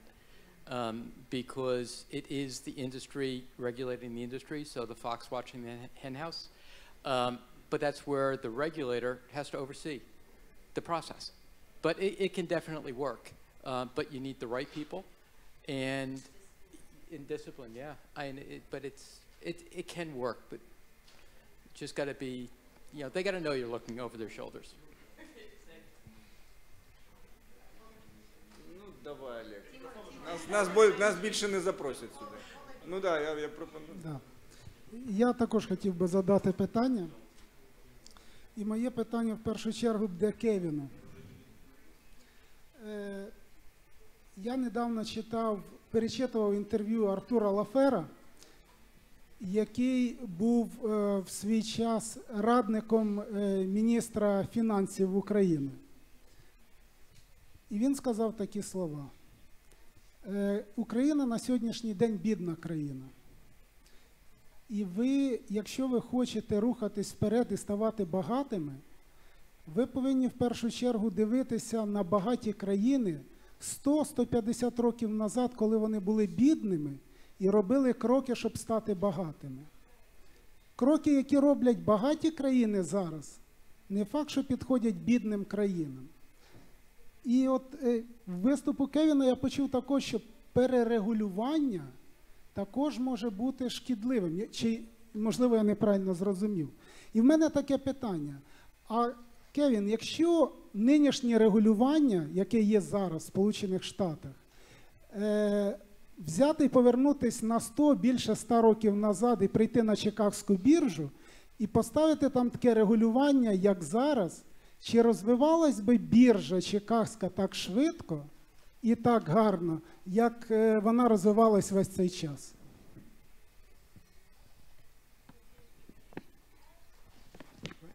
So, okay, I think it's a great question. But I would say the markets 100 years ago, the markets 25 years ago weren't even close to where they are today. Today, it is, well, I should say 25 years ago, you came into the pit at 8 in the morning, you left at 3 in the afternoon, you were done. As long as your book balanced, you walked away, you went to the bar, you had some drinks, that was it. Today, it's 24/7 trading. The market does not sleep. Something that happens in Asia, it's impacting the overnight markets in the US. These are 24-hour-a-day markets. The regulation that existed back in the 1800s, yeah, it probably was very light, but we've learned a lot of lessons. We've made a lot of mistakes. I think today we have an extremely effective regulatory environment for the derivatives industry, commodities, forwards, over-the-counter trading, that's well thought through, because I think we do have a lot of people where we are reaching out to industry. And industry is not shy, as you guys know, right? If they don't like something, they're going to come back to you and say, you guys are idiots. What are you thinking? This doesn't work. And when it doesn't work, we say, you're right. We change it. But if you look at the principles, at what are there in the regulations, I think those principles are, right for today's market. So, yeah, you don't want to over-regulate. You don't want to just throw on rules for the sake of putting on a rule, that someone sneezes in Asia, so you force the people in the United States to take flu shots. You know, it shouldn't be that way. It should be thoughtful. All right, someone sneezed. Okay, fine. You know, is that the end of the world? No. Do we need regulation? No. So it's got to be thoughtful regulation. And that's what I meant by not over-regulating, just making sure, because the industry has to be successful. You know, we can't stifle industry. We can't stifle competition. Yeah, we're not in the business of helping you guys make money, but we are in the business of making sure that markets are there for investors to do risk management. And they can only do that if it's an effective market. Олег, ми іншими словами, я вважаю, ми теж повинні розуміти з іншого кута. Якщо б у нас була дуже успішна індустрія, безумовно, давайте, ми могли б щось пом'якшувати і розмовляти про це. Але наша індустрія не досягла будь-якого результату, який би сприяв економічному зростанню країни і збагатінню нації. Цього не відбувається. Тому питання, давайте пом'якшимо регуляцію і надамо можливість розвитку, Кевін сказав, we're not here for intermediaries, we're here for investors. Ми тут для інвестора, щоб він не був інструментом в руках торговців, в руках будь-кого, і його інтереси не були забуті. І тому ми про це говоримо. Індустрія не може, пробачте, на костелях йти до успіху. Нам потрібні правила. І ми тільки говоримо про правила. Зараз overregulation, безумовно, у нас overregulation в процесі реєстрації акцій. Це безумовно. То у нас і ринку акцій немає. Безумовно, там потрібно дуже багато чого скорочувати. Але інші регуляторні моменти, які потрібні, які вже є в світі, для того, щоб стати частиною цього світу, нам потрібно цю рівновагу. А потім вже ми могли б говорити. Дякую. Once again, дякую всім. Ну і побачимось на барикадах.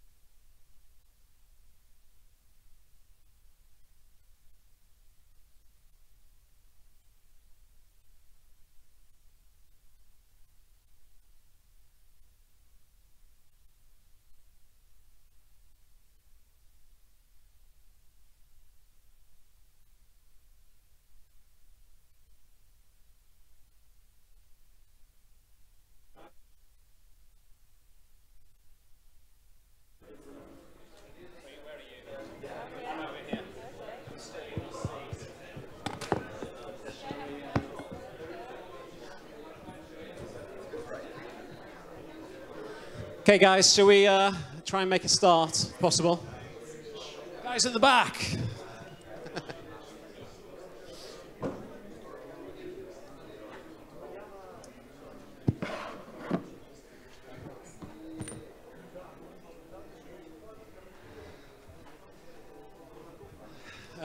Okay, well, it's quite late in the afternoon, and I'm feeling a little bit jaded, I have to say, after a very long but very productive day. So I thought I would slightly change the format a little bit of this session to make it a little bit more interesting.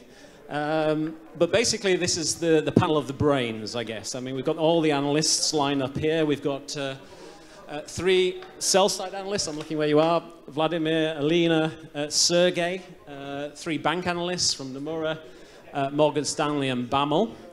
At the end, we've got Andre Schneider from IIF, so representing, I guess, I was going to say, well, institutional more. And we also got Vladislav Shushko from BIS, Bank for International Settlements, as well, so kind of a European institutional perspective. And then we've got Chris Miller, who we're very pleased is with us also, who is a historian, academic, and also journalist who tweets quite prolifically on the region. So I think we've probably got all bases covered. And as you probably know, I'm Tim Ash. I'm also was an analyst for 20 years doing the job that these 3 people do, covering Ukraine, etc. But now I'm on the buy side, so now I'm an investor. So to make it slightly different and more slightly interesting, what I thought I would do is ask our 3 sell-side analysts to pitch to me, which is a little bit strange, but you know, what is the story that you're selling to your institutional investor base about what you should do in Ukraine? You know, what are the pluses, minuses, you know, but ultimately, you know, is it a buy, sell, hold?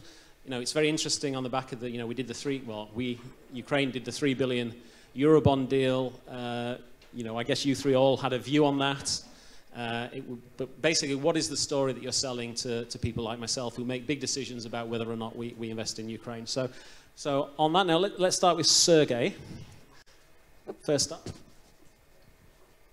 Okay. Can you hear me? Okay. Yeah. Tim, thanks very much for the introduction. Well, I mean, it's the continuation of the theme that we had in the previous panel in a larger room, where the glass is half full or half empty. I would say that on the macroeconomic stability, at least in the near term, it's definitely half full in my view. I've had some meetings in Kiev before coming here, and Ukraine seems to be enjoying sort of a nice period when, of course, global markets are extremely supportive. They had a very successful placement of new securities, extended the curve, dealt with the front concentration of the redemptions at the front, and according to published comments from the minister, are considering doing more going forward. So clearly there is very strong technical support for Ukrainian assets, especially given that despite sort of the somewhat unexpected details of bad announcements last night, we're still in an environment where sort of any high-yielding emerging market sovereign with a positive credit trajectory is in high demand, and that's exactly what Ukraine is at the moment.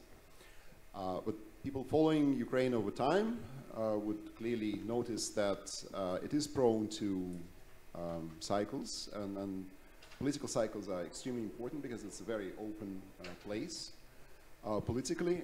So the window for advancing reforms is not wide. I would say whatever is not done by middle of next year is probably not going to be done through the end of the election cycle at some point in 2019. And again, as we've all heard earlier today, there are glaring sort of, issues on the structural reform side. Of course, land reform is the most important move going forward in order to improve productivity in a key sector, agriculture.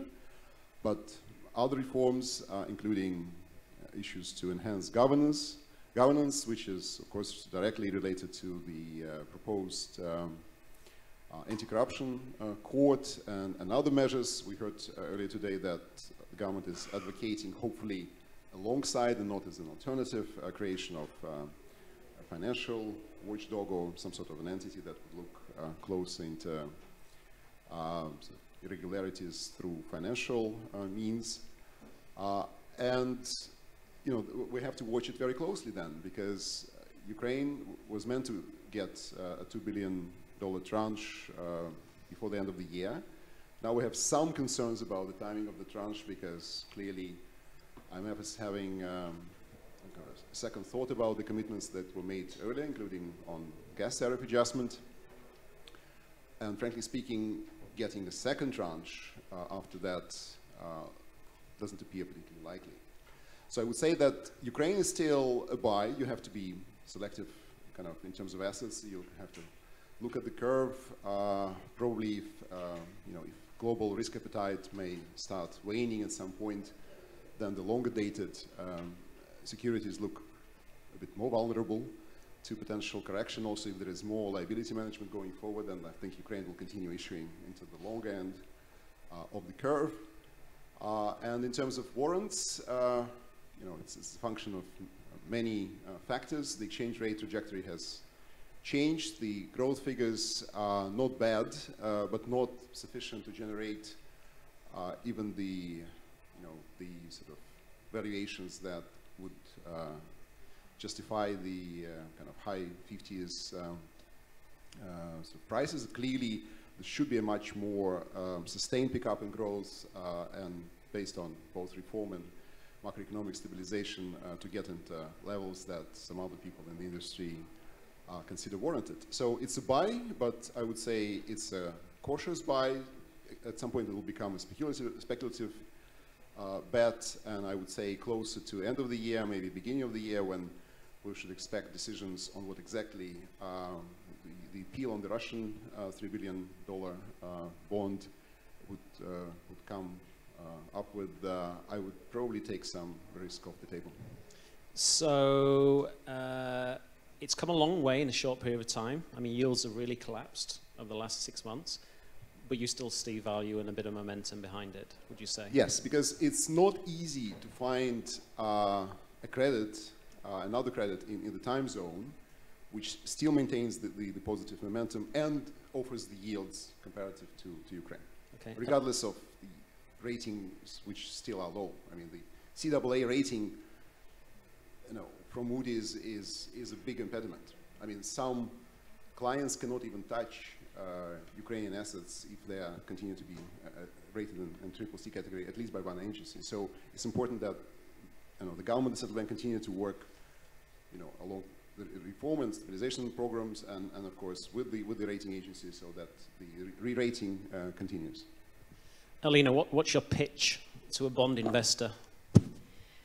Sure. So we've been bullish Ukraine throughout the year, and the performance was great, probably even better than we thought. Yeah, after just, you know, recent amazing you know, performance in the market, we turned neutral. Yeah, just because of not because of lack of visibility, but yeah, it's just based on the previous performance, and we think, you know, at the current, the valuations are good. Maybe not as good as they can be, but now the conviction became lower. I still think that the pension reform will be done. Probably it's more or less consensus. I think there are high chances still for the land reform, but there should be certain preconditions for that. I don't think it's impossible. Let's put it this way. I don't see it tomorrow, but I don't think it's impossible. Beyond the fifth tranche, we might get into delays. Ukraine surprised on the upsides many times, so there is a scope for that always. You know, like several months before the e-declarations, I could never imagine them. It's a big step forward. Privat, say a year before it happened, even months before it happened, it was very hard to imagine. So there are, you see difficult decisions being taken. But the history teaches us that there is also scope for the downside. So that pinch of skepticism, you know, always keeps investors watching what's happening on the ground. Announcements that the tariffs won't be increased, so on. So it's just, I think we, you know, in two areas we moved to a different sort of different era. Ukraine done stabilization. That's great. Now it has to move to growth. Fixing monetary and fiscal policy, we saw it happening in other countries, say including Russia, right? Both countries moved to inflation targeting, more prudent fiscal policy, and say more Russia, less so Ukraine, stuck at structural, deeper reforms to generate growth. But that said, I don't, I'm as an economist, you know, I have two hands on the one hand and on the other hand. So, but at the same time, I don't see reforms being stuck because of the pre-election period. If you think of it, right, what was the most painful things are done? Hryvnia adjustment done. Hike tariffs, like four times hike is already done. Now there are, you know, 20% here, there. It's nothing compared to, you know, massive hike which was done 2 years ago. What's left to be done? Anti-corruption reform, is it unpopular? Not at all. People are waiting for someone to go to jail.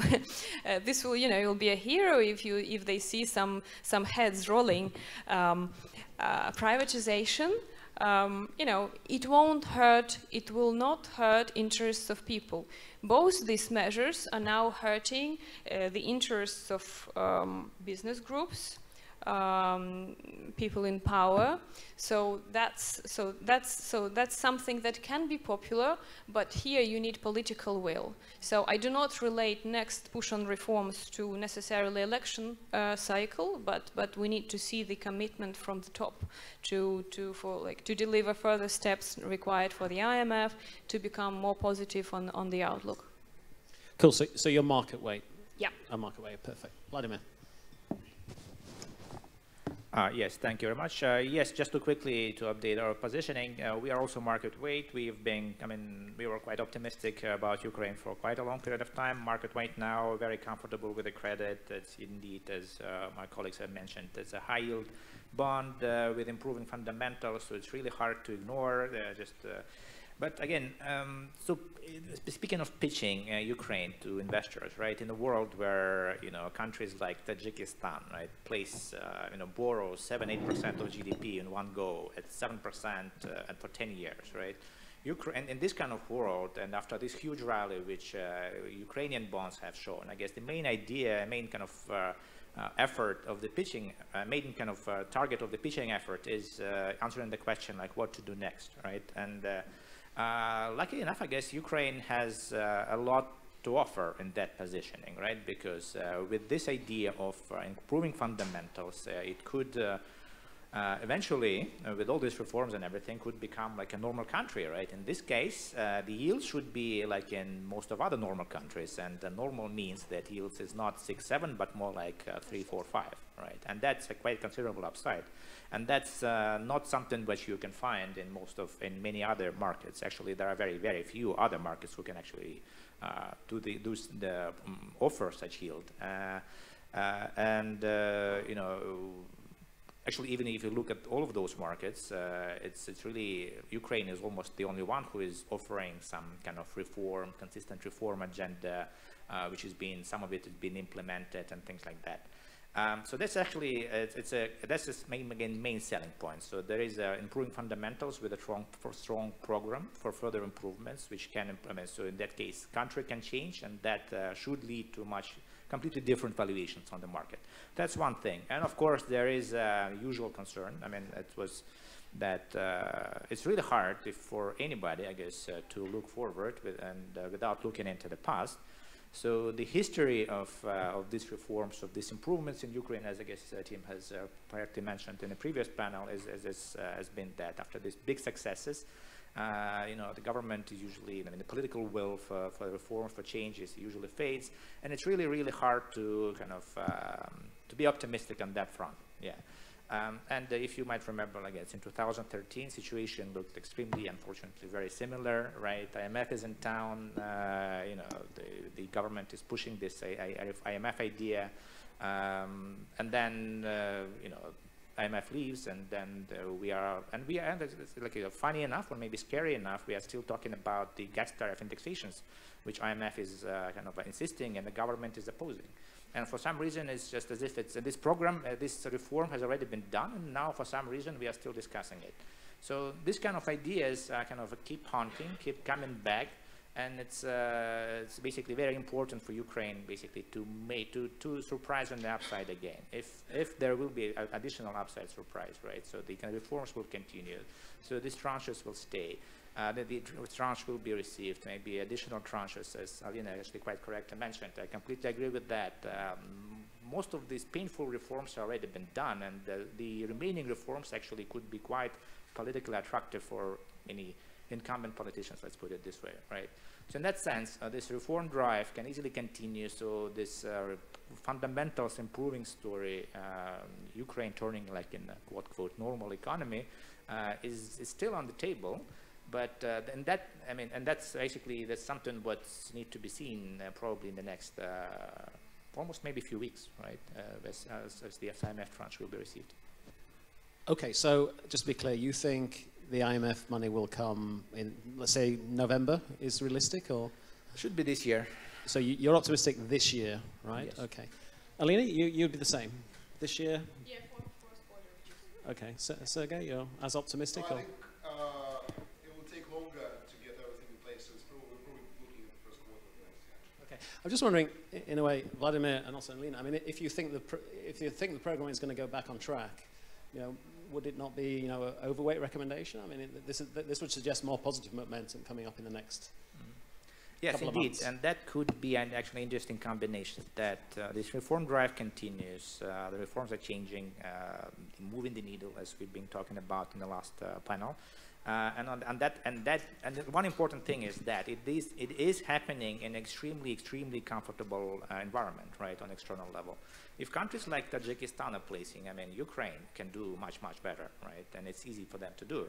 And unfortunately, it's also very easy to do the reverse, right, and it's also very easy to go backwards, right. You can easily frame some, for example, from the finance minister speech, actually was quite interesting comment about the need to pass through results of the reform to the people, right? So basically increasing the social focus.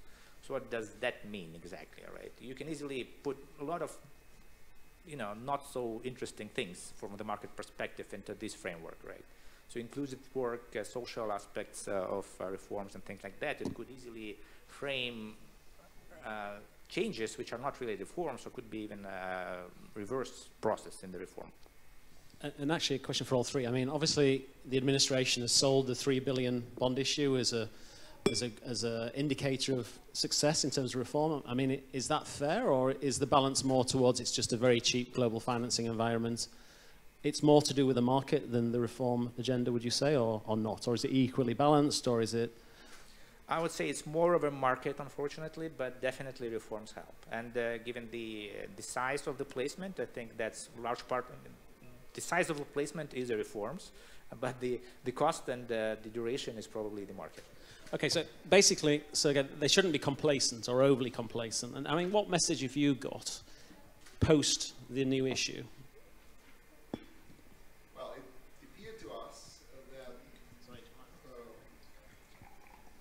it appeared to us that after the new issue, the government is now feeling much more comfortable about its funding situation through the rest of the year and even probably into early next year. And they would see this as a step strengthening their hand in negotiations with IFIs about sequence of reforms or specific measures. I mean, IFIs don't necessarily work like this. I mean, again, if a tariff adjustment on an automatic basis was already passed and if, a disbursement was made on the basis of that, IMF cannot come back to this. They can't come back to the board and said, okay, well, we now have to review this because they then have to write, kind of a special notes explaining what happened, which is, not straightforward. So I would say that on the tariff issue, the scope for a compromise is extremely limited. I mean, clearly, whatever has been agreed before as sort of structural benchmarks for the next tranche will be still very much in focus. I mean, and I think that could be some variations of what exactly is the pension sort of reform package that's going to be passed. I mean, presumably whatever has been submitted to Parliament is going to be passed in unchanged form. If it were to be changes, then maybe the fund will want to see them before kind of becoming more comfortable about this particular structural reform development. But the land reform is politically extremely tricky, and I think this will definitely not happen until the year end, and possibly not even next year until the elections.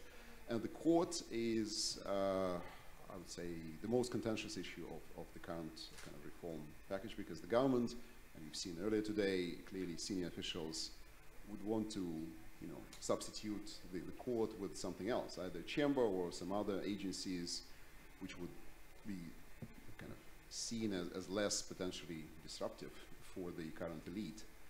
And I, at the moment, don't see much scope for a compromise either.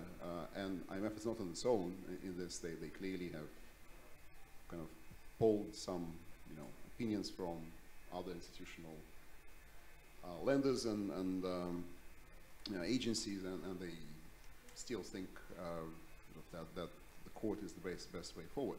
I'm sure it will be very contentious until the last moment. Alina, let's say you're wrong, and Sergei may be correct, and that we don't see the next review completed before the end of this year and it drags into next year. Does the market care? I mean, will there be a market reaction, or in the liquid global environment, is there no penalty for countries that go off track? Yeah, I think it will be a negative surprise. I think currently people do expect, or at least I think market currently sees higher likelihood of getting the tranche rather than missing it, and I think this is based on pretty high chances of pushing the pension reform, because even without the, say, more without the other legislation, like this big step would allow, this is a significant step forward, so it would be, it's hard for the IMF to ignore it. The next tranche can be less than 2 billion, right? It happened in the past, so to acknowledge some step forward and still to keep the incentives there. But yeah, I think it would be a negative surprise. Okay, so the three analysts are off the hook now. I've got my recommendations, so that's perfect. Andre, you're in Washington at the IAF, a very respected institution. You produce great macro forecasts. So, what's the view from Washington? And perhaps it'd be useful just to give, the audience, what's your thinking in terms of the macro outlook? A bit more detail in terms of the figures, perhaps. When you say Washington, I don't know exactly what part of Washington you mean. We are on east side of the White House, so you look at things a little differently maybe than the IMF. We are a private institution, but we look at the medium-term outlook, and we try to run consistency checks. We look at the country, and we try to put things together and see whether what we hear and what the plans are, whether they are consistent with the medium-term outlook. And in these terms, I think before I jump into it, I would say that the IMF program, usually when you look at the countries, how successful they were during the IMF program, usually those countries that took the IMF program as a minimum and did more than IMF asked for were successful. Those that just filled what the IMF asked them to do, they are usually not that successful. So what I hear here and what makes me a little nervous is that the IMF here is seen as a maximum possible things. No, it should be the minimum. So look what Latvia did in the IMF program. They overreached and they stabilized and they went through deep crisis to a growth relatively quickly. So IMF should be seen here as a minimum, not as a maximum. That before I go into our own analysis. And when I look at the numbers, there's one problem that I have with the framework of reforms, looking from the macroeconomic point of view. The program is structured in a way that the Ukraine runs the current account deficit, and it went into almost a balance, but quickly went back to deficit at about 4% of GDP, which is about $4 billion on an annual basis. It needs to be financed somehow. So far, it's financed by the debt, but that's not probably something that you would want to do on a longer term. It's not sustainable for a few more years. So you need to replace this with either eliminate the current account deficit, or replace the financing with the equity FDI. Is this happening? So far, not. And I'm worried that the time window for stabilization might be running out. Look at the macroeconomic framework. The inflation now is in low double digits. Maybe it will go to high single digits next year. And at the same time, we have an exchange rate which is more or less stable. Well, not in the last few weeks, but still it's relatively stable. And we have wages that are growing by 30% plus. So when I look at Ukraine from outside, what I see is the relatively fast real appreciation of currency. I see the unit labor costs are increasing tremendously. And I don't see underlying growth in productivity. So that's, if all these things are true, then the logical conclusion is that the productivity and competitiveness of economy is decreasing, which of course is exactly opposite what needs to happen. So, and this might last for this year. Financing is taken care of by IMF and by the issuance of the bond. Next year might be okay as well if the IMF range comes in. And so there's no worry about 2017-18, but this is not the model that would be sustainable for a longer term period of time. So what needs to be changed is probably the growth of productivity and way of financing the current account deficit. And the only way that, from experience of the transition economies in Central Europe, the only sustainable way and sustainable way of doing this is attracting foreign investors, equity and FDI in ideal case. And unless this happens, the macroeconomic stability will be very vulnerable, fragile, and I don't think it can last for longer than one additional year. And when the cracks will be visible, and situation might change. And just imagine what happens when the hryvnia starts depreciating again. That will have consequences for debt, which is foreign exchange denominated to a large extent. And what will happen with inflation?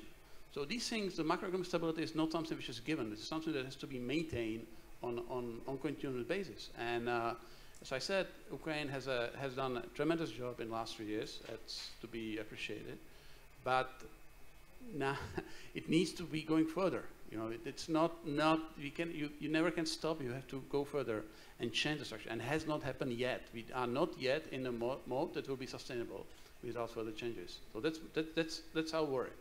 And as we travel to Ukraine very often, and we always talk to authorities, and we always hear the same stories. We are going to do privatization, land reform, pension reform.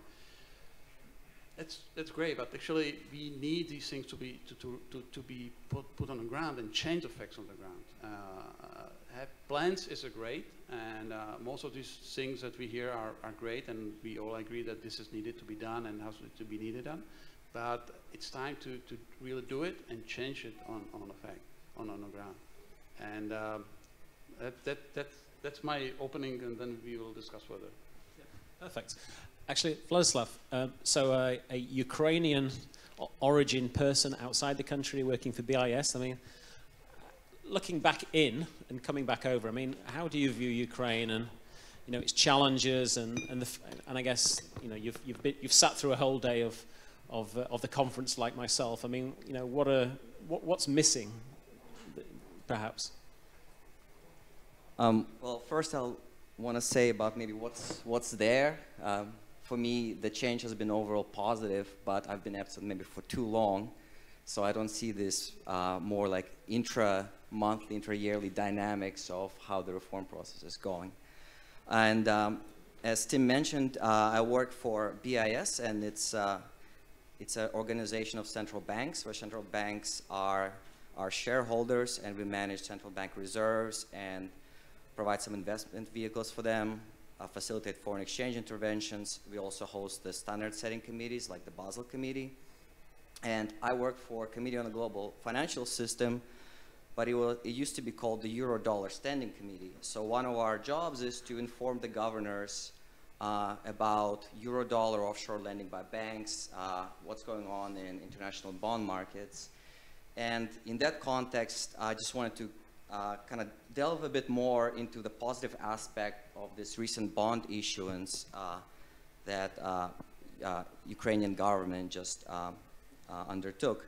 So the yield was about 400 basis points, which is the spread relative to Treasury was about 400 basis points, which is like pretty high. But we should also remember that it's very long maturity, and being able to issue a long maturity bond in and of itself, especially less than 2 years after a massive debt restructuring, should be seen as a big achievement. Why is this important? Well, previously, if you look at the BIS statistics, hardly any of Ukraine's outstanding debt was above 3-year maturity. So there was not even a prospect of forming something like a benchmark yield curve in the dollar for foreign institutional investors. Also, long maturity means that Ukrainian government has reduced rollover risk for its financing. This is very important because, as Andrei has mentioned, financing the current account deficit is extremely important at this point and constitutes a key financial stability risk in the medium term. And Ukraine needs stable, long-term foreign currency inflow beyond what official lenders can provide. And finally, there's been quite a bit said by Sergei and also others about the current extremely accommodative environment globally. And again, here, the maturity of the debt matters a lot. Why? Because the monetary policies of central banks like Federal Reserve, Bank of Japan, ECB, that expanded their balance sheets massively, that keep yields compressed, worked extensively on the long end of the curve. That's where the benefits are highest for borrowers. And Ukraine has now actually managed to reap some of those benefits in the form of this issue. In doing so, as you know, part of the deal was also buying back some of the shortly maturing debt. This time, what did the government do? They bought it at a premium, at higher than the par. However, issuing long-term debt could be quite advantageous for Ukraine's foreign currency inflows and financing, because as central banks unwind their balance sheets and global yields rise, some of this debt could be bought back at a discount. Instead of buying back own debt at a premium, we could buy our debt at a discount and refinance that way. And I think a smart treasurer would take the medium-term outlook for global yields into account, and this bond issue fits into this picture. And finally, of course, this opens an opportunity for Ukrainian corporates to also tap longer-term debt markets and start returning to global debt markets, given that the sovereign is now active at the long end of the curve. What were the positive developments that predicated this debt issuance, made it possible? Well, if you read Moody's commentary to why they upgraded the rating for Ukraine, it was fiscal reforms and external position.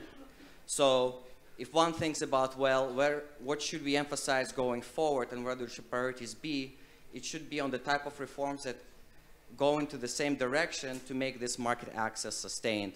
So of course, pension reform will further improve Ukraine's fiscal position.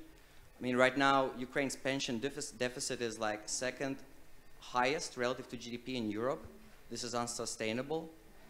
And external position. So there, this is much more difficult. Agricultural reform, for example, would be needed because that's a key export sector for Ukraine potentially. Now, I also agree with most of the panelists that even though these reforms so far have enabled Ukraine to tap the global financing once again, the backdrop has been global liquidity and this ease of financing. If you think, what is the other country that has bond spreads of 400 basis points? It's Argentina. What did they do earlier this year? They issued a century bond. So it says much less about Ukraine or Argentina. It says much more about the current accommodative liquidity conditions. So in that sense, it's even more important, I think, to use this global liquidity to Ukraine's advantage and try to maintain and access to the long-term financing now, get foreign currency inflows to finance current account deficits that are expected to persist over the several years, and hopefully also lead the private sector in being able to raise foreign currency funding as well. Let me just stop here and then maybe you can continue. Perfect. Chris, you've waited a long time. I've kept you hanging. I mean, slightly different perspective, historian, academic, and kind of journalist. I mean, from a regional perspective, I mean, how are you viewing Ukraine and reforms? And you get around quite a bit, so. Well, let me try to draw two lessons from the history of Ukraine's neighbors to understand where Ukraine is today. The first will be about where reforms are going and whether they're going. And the second would be why reforms alone aren't enough to get sustained GDP growth at the level that Ukraine's government thinks it can achieve. On the first point about reforms, if you look at the coalition that's backed reforms in Ukraine over the past 3 years since Maidan, there's been a couple of different factors at play. One is it had a lot of foreign pressure from the IMF, from the European Union, from Ukraine's international partners, which has been very productive in pushing the government in a positive direction. Second, you had pressure from the population to actually make change happen on the ground, especially after Maidan. There was a lot of energy coming from civil society, from the electorate. And third, you've had a great group of technocrats in the government that have been very effective at identifying what needs to be done and more or less pushing through the agenda that they set out to do.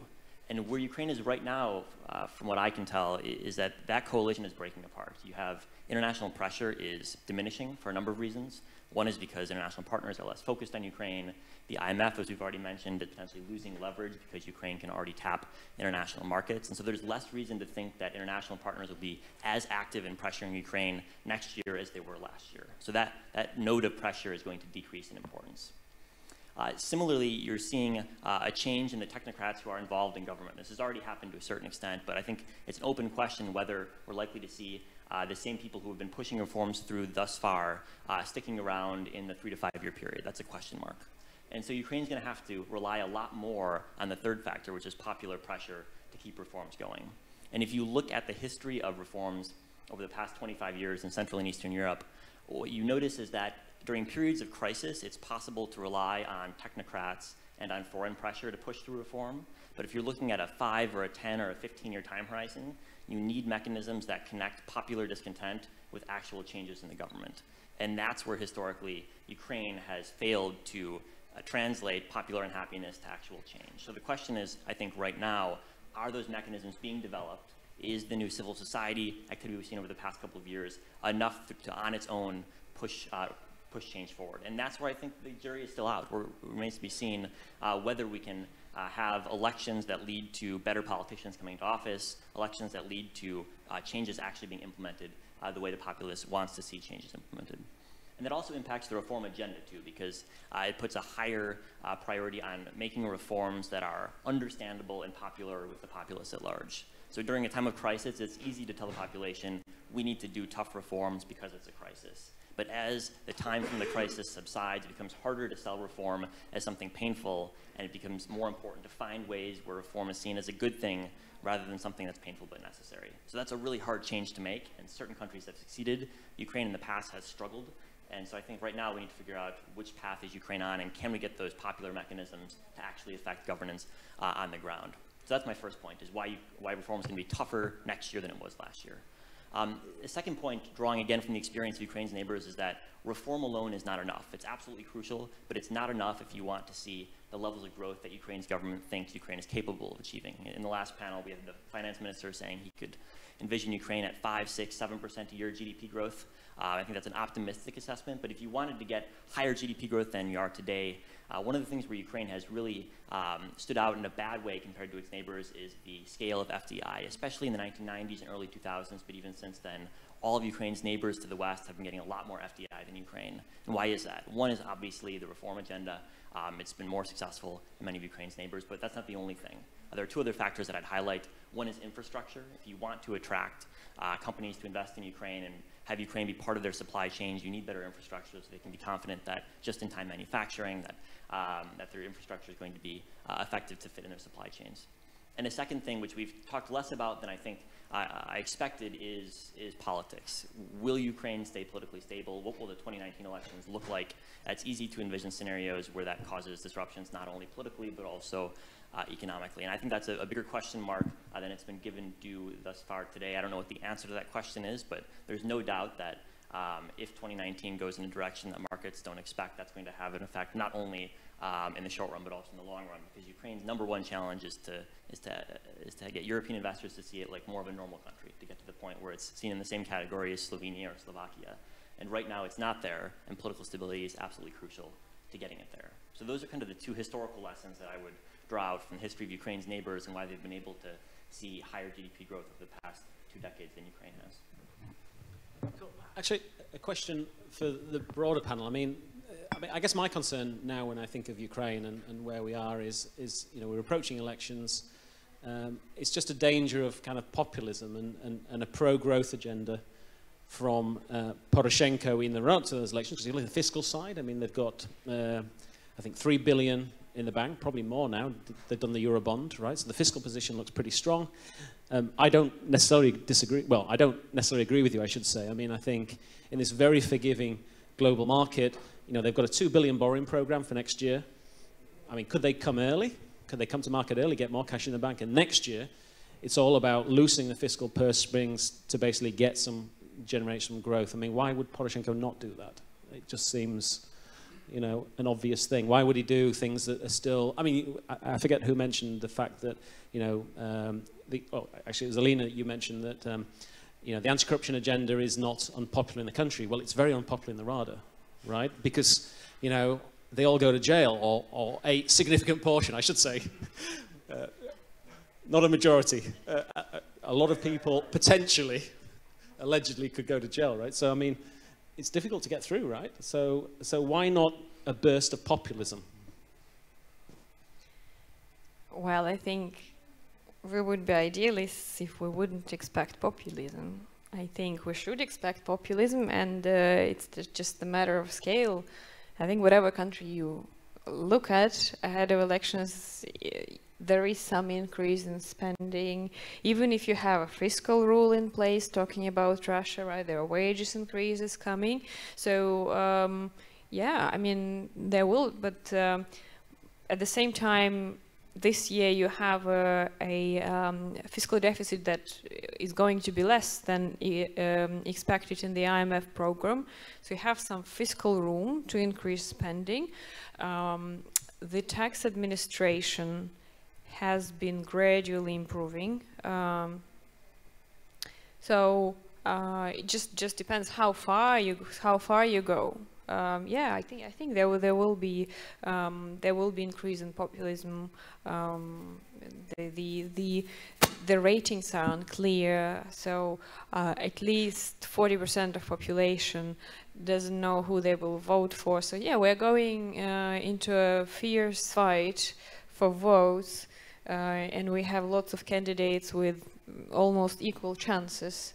Yeah, that will be a test year on you know, whether you want to position yourself as a reformer. And to me, the Prime Minister, at least his ambitions looked like that, or you wanna, yeah, or you wanna appeal to people who are looking for you know, Soviet type of relationship between the government and the population, where, you know, you feed us and we stay quiet and give you our votes.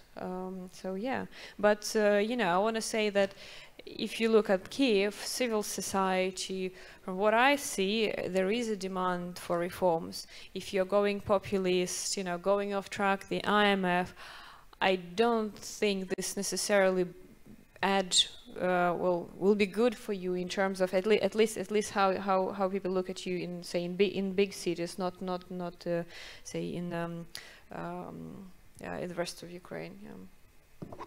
Perfect. Actually, Andrei, this may be a little bit unfair here, but you do sit in Washington. You know, you don't represent the Trump administration in any way, shape, or form. But we talk about external anchors. I mean, when you obviously get around the kind of think tank, sort of academic, government kind of circles in DC, right? And like, is there fatigue? Is there Ukraine fatigue? Is there a willingness to basically adopt a pretty hard, aggressive, you know, stance towards Ukraine and backtracking on reform? I mean, you know, I guess if you go back to previous US ambassadors here, we've had some very vocal ambassadors who've really pushed forward the reform agenda. So, I mean, is DC willing to put its head above the parapet? I mean, is there any leadership actually from DC on Ukraine? That's a fair kind of question, I guess. At the end, you got it. It's a deeply unfair question. We have a couple of people devoted almost completely to try to understand what the administration is after. Okay, these people are highly qualified and they know capital, they know the hill, they know as they call it, and they come back once a week, and we have a meeting when we talk about what we have done last week and what we think is happening, and they always come and say we have no clue actually. The administration has an attention span of goldfish. That's how they describe it. So if something bad happens, maybe, yeah, they will be attracted. If there's a good TV opportunity, then yeah, they will be attracted. If there's nothing that could be used for domestic purposes, then Ukraine is not on an agenda, which is of course unfortunate, because we haven't mentioned that, but the Ukraine is in a situation which is not comparable to Slovakia and Slovenia, because it's a country in a war, and it's a country with a neighbor that wants it to remain in a bad shape. So that's something completely different from Slovakia and Slovenia, because we are lucky enough that we have a neighbor that wanted us to succeed. Ukraine has a neighbor that wanted to fail. So this is a completely different situation, and I think that the lack of attention from Washington is not helping in this sense. Cool. Again, I'm asking really unfair questions here, so I'm on a roll, so I may as well carry on. So I'm tempted to ask the question, you know, obviously, you know, Sergey, I think Alina, you were in Moscow recently, right? And Sergey, you've probably been, I think you also mentioned you've been in Moscow recently as well. I mean, okay, and Minsk, but not Moscow, but obviously there are some exercises ongoing, or have been there, but anyway, maybe you got some feedback from there. So, I mean, you know, the Russia view of Ukraine, and I mean, is there any nuances or any? I mean, how is Putin viewing Ukraine now? I mean, it's a hard one to ask, I know, but I mean, you know, Putin's kind of stepped back a bit. You know, he's sort of trying, I guess, like everyone, trying to figure out politics in the White House and also politics in Ukraine itself. I mean, do you anticipate Russia will stay on the sidelines for an extended period of time? I mean, that's a fair question, I guess. Well, let me start. I think Russia, under Putin, managed to achieve most of its near-term objectives in Ukraine with relatively small costs compared to what would require the West to prop Ukraine up. But these costs have not been entirely insignificant. I mean, the eastern regions are in a very tight financial situation, and ultimately it is the Russian government, either via defense ministry budget or some other allocations, that have to make sure people do not starve, and there are some subsidies or some other transfers going through. Because, of course, the government of the rump of Ukraine, the main part of Ukraine, don't really take any responsibility at the moment for paying pensions or any other social allocations to the people in the eastern regions. There's been some intense speculation in recent weeks in local media, mainly in Russia, but I think some Ukrainian outlets have picked up on this story. Mr. Surkov apparently visited the eastern regions, met with the leaders there, and the message coming from these meetings is that, well, first of all, you have to focus on sort of new generation of people, which means that Russia would be open to some personnel changes, which is a step forward, I would say. But more importantly, apparently the message was that these regions should be prepared, not necessarily kind of gearing for, but prepared for an eventual reintegration with the rest of Ukraine, which would be a breakthrough. And because that comes at the same time as Russia's sort of unexpected flexibility on the peacekeepers' role, I mean, the perception is that clearly, at the current stage of Russia's political evolution, even an election cycle, they have very important elections in March of next year, Russia wants to focus on key things and sort of probably not waste as much resources as has been the case before, because Russia's growth is still not there where sort of policymakers would want it to see. The real incomes are not growing strongly in inflation adjusted, even inflation sort of coming down rapidly. It's still very shallow growth, and disposable income hasn't really expanded that much. So there are projects locally in Russia that the government would rather allocate its resources towards, rather than sort of funding a project, if you can call it a project, in eastern parts of Ukraine, which is still a neighboring country. Or there's something else going on, which it is very hard to see, because criminology is back as a very serious sort of field of science. People look at the headlines and faces and moves, and they have very little understanding what's going on, because the system has come back to Soviet days, and it's the ultimate guessing game. But the most recent signs have been fairly encouraging. And Alina, what were Russians asking you about Ukraine when you were over there? This time it was rather me and us asking the speakers, but... Did Ukraine come up at all in discussion? It did a lot, yes, it did a lot. I think there is a view that US-Russia relations at their lowest level, maybe not ever, but pretty low. Just recently, the sanctions, new sanctions of US on Russia, basically significantly reducing the chances of sanctions being lifted in the future, removing this power from President Trump, mean that there are much more chances for these relations to deteriorate. And so yeah, Russia now takes efforts to at least stabilize them, and not to let them go even lower. The very fact of freezing sanctions meant that developments in Ukraine could go either way, because sanctions were initially structured so that you keep Russia on the short leash, and you can increase them or decrease them depending on how situation evolves. Now they're frozen. The counter-argument was keep sanctions flexible, because then they will have no incentives to improve the situation in Donbass. Now it seems Russia's strategy is, you know, if it's harder now to make friends with US, you try to make friends with Europe, and this unity on sanctions approach has been already broken because, you know, US stepped forward and ramped up them, but it was without coordination with EU. It was for the first time since Ukraine crisis.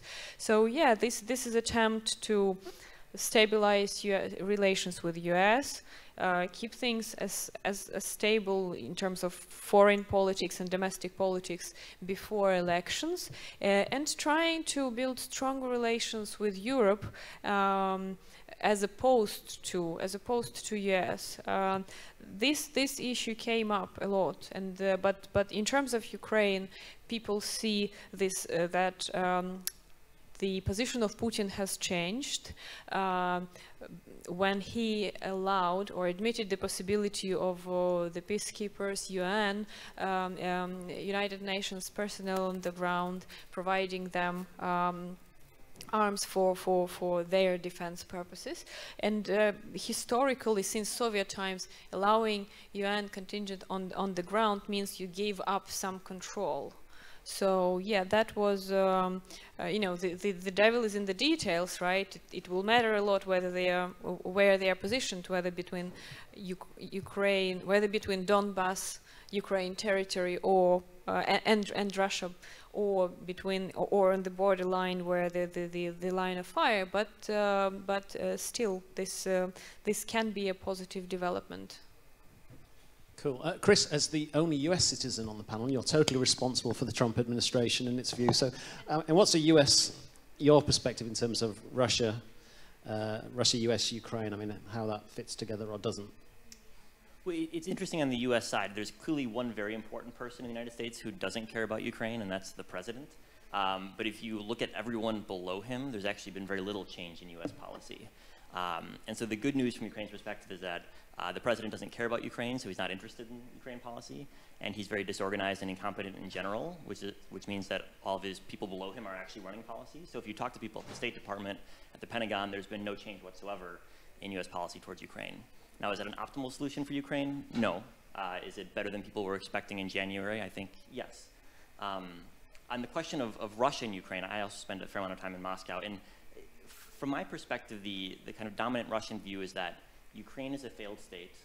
The Poroshenko government is not stable. Ukraine has had 2 revolutions, or coups as the Russians would call them, since 1991. And so their view is that there's no reason to expect that the 2019 elections will go off without a hitch. Indeed, they're planning to help that process along by creating difficulties around the election. And their hope is that after 2019, they'll be able to find a party that they can deal with and cut a better deal then after Poroshenko's out of the scene, when they have a more pro-Russian government. So I don't know if it's going to work, but I think that is their strategy, to wait and see. So I wouldn't put much faith at all in the Peacekeeper Initiative, and I don't really actually see it as a concession in any way, because as was mentioned, they haven't said where they're willing to put the peacekeepers, and that's a very important difference. So from my perspective, I think the Kremlin's waiting until 2019. There's not going to be a change from either the EU or the US side, and so that issue is basically on hold until Russia changes its mind about whether Ukraine's actually going to be willing to do a type of deal that it wants over the Donbass or not.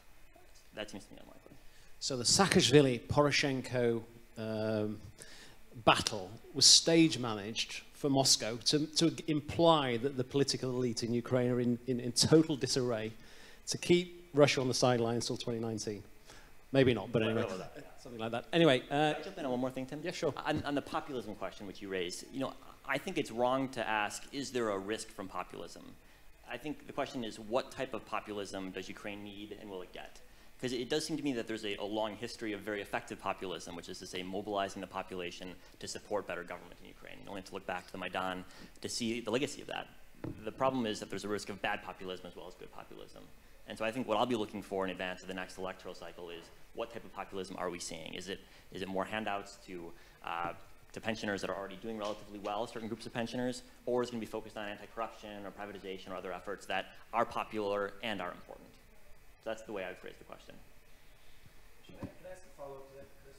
Yeah, fire away. Just, I'm wondering, as someone who lives in Ukraine and has lived there since 2008, I believe in the emergence of civil society. I think the question is, has there been political reform, you folks on the panel, specifically you, Tim, believe that the population has the ability to participate politically without mobilizing itself in the form of mass protests. Essentially, is there a democratic process that can exist without another revolution? Because it's clear that I think the population would like is more anti-corruption measures. How can they achieve that? The goal that I would say, and this is looking at Eastern Europe's experience, is to move from a situation where everything depends on civil society, so protest movements, civil society groups, to where elections have consequences for reforms. So where you can vote for a political party and know what they stand for in terms of economic policy. That's actually hard to do in Ukraine today. But when you get to that point where you have a clear party on the left and a party on the right, and you know what they stand for, that will actually enable citizens to vote for specific policies. And that's somewhere where Ukraine hasn't historically been on economic policy questions. But once you get there, then the population can say, we want X, we want Y, and we know who to vote for in order to get that. So I don't think we're there yet, but that's... I'd like to hope so. I don't know. I don't know. Actually, the other... Okay. Maybe just to follow up. I think it's been painfully little in terms of political or electorate reform in recent years, precisely because most of the representatives of the elite are perfectly fine with the current system. I mean, the election system ensures that half of the MPs are elected locally, so they can be easily sort of, you know, influenced to support you know, government if need be, but they also have local agenda, and that means that most of political groups would have a political base in a particular region, and you know, ensures their survival, whatever swings in public mode happen. And as a result of the whole system, you know, the incentives for the elite to see the return of the eastern regions back into the political kind of space of Ukraine, these incentives are very low, if not non-existent. I mean, with the exception of course, the opposition bloc, which would gain a lot of supporters, but otherwise, you know, we have exactly the same very rigid and reform kind of resistant structure of local politics. I mean, the local political space is long divided. I mean, we don't see many political leaders. We don't see any, you know, bright political actors and players in the field. And it's been very frustrating, I would say, for an outside observer to see this. So I'm wondering why, you know, the Western supporters of Ukrainian democracy are focusing just on financial area, or like the big thing like Russia-Ukraine standoff. And not much has been done in sort of trying to incentivize the elite to kind of move on and have a more, you know, reform-prone political system. Alina, do you fancy a career in politics?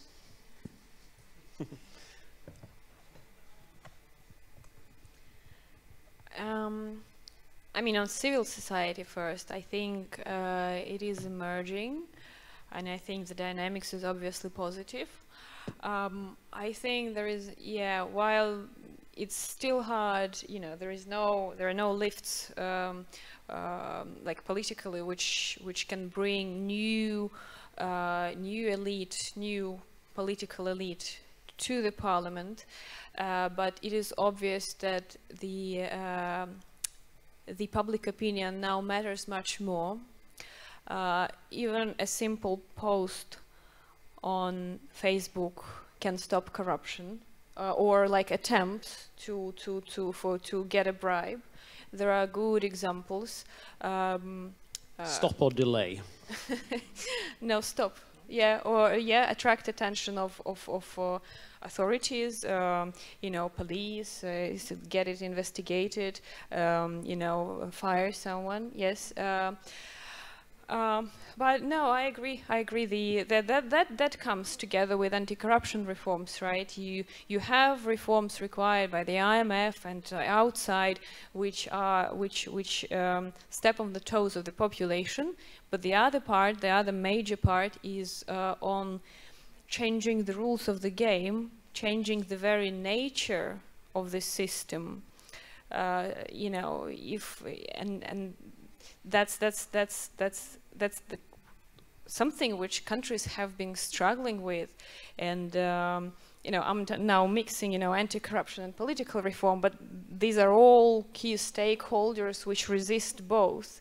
And yeah, both in Georgia and Romania, you saw that, you know, this is very painful. Many people have to go to jail to change the nature, so that people, even if they stay, they will change their behavior, because their ups and downs now shift, and they know that there is certain punishment for certain actions. Yeah, I don't know, I probably mixed it coming back to anti-corruption story, but politics, I think, not follows, but goes hand in hand with those issues. Did you want to comment or not? Yeah, maybe just to follow up on the previous comments, and maybe come back to the market valuations and all.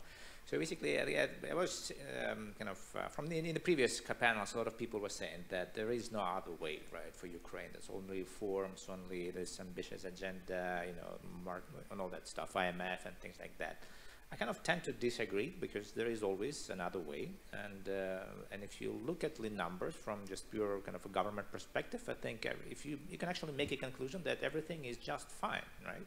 I mean, there is growth, and given if you like dig into macro and like what the growth drivers are, it does look like that the level of this recovery which is going on, that people are saying that it's very fragile. I don't really think that it is that fragile, because the economy has fallen that much, and there was so much of an adjustment and value-added redistribution to corporates, you know. So, and the economy is so cheap these days, so it's probably can grow. Even if you don't do anything, it will probably grow by like 2-3% a year without doing anything, just on base effect and just on the dynamics of things that have already been done, right? And on dynamics on this impulse from the hryvnia devaluation and things like that. So from that perspective, the economy is growing, unemployment falling, real wage growth in double digits, as we've been mentioning. You know, what's wrong? I mean, everything is fine. And in these kind of conditions, this populism, I think, can have easily be, I mean, you can easily forget about IMF even. And I don't think it will actually be catastrophic in a sense, because with these markets, you can easily keep rolling over the roll over the debt. And the sustainability problem is no longer there, as this 3 billion placement has shown, right? We effectively addressed the problem of 2017-18.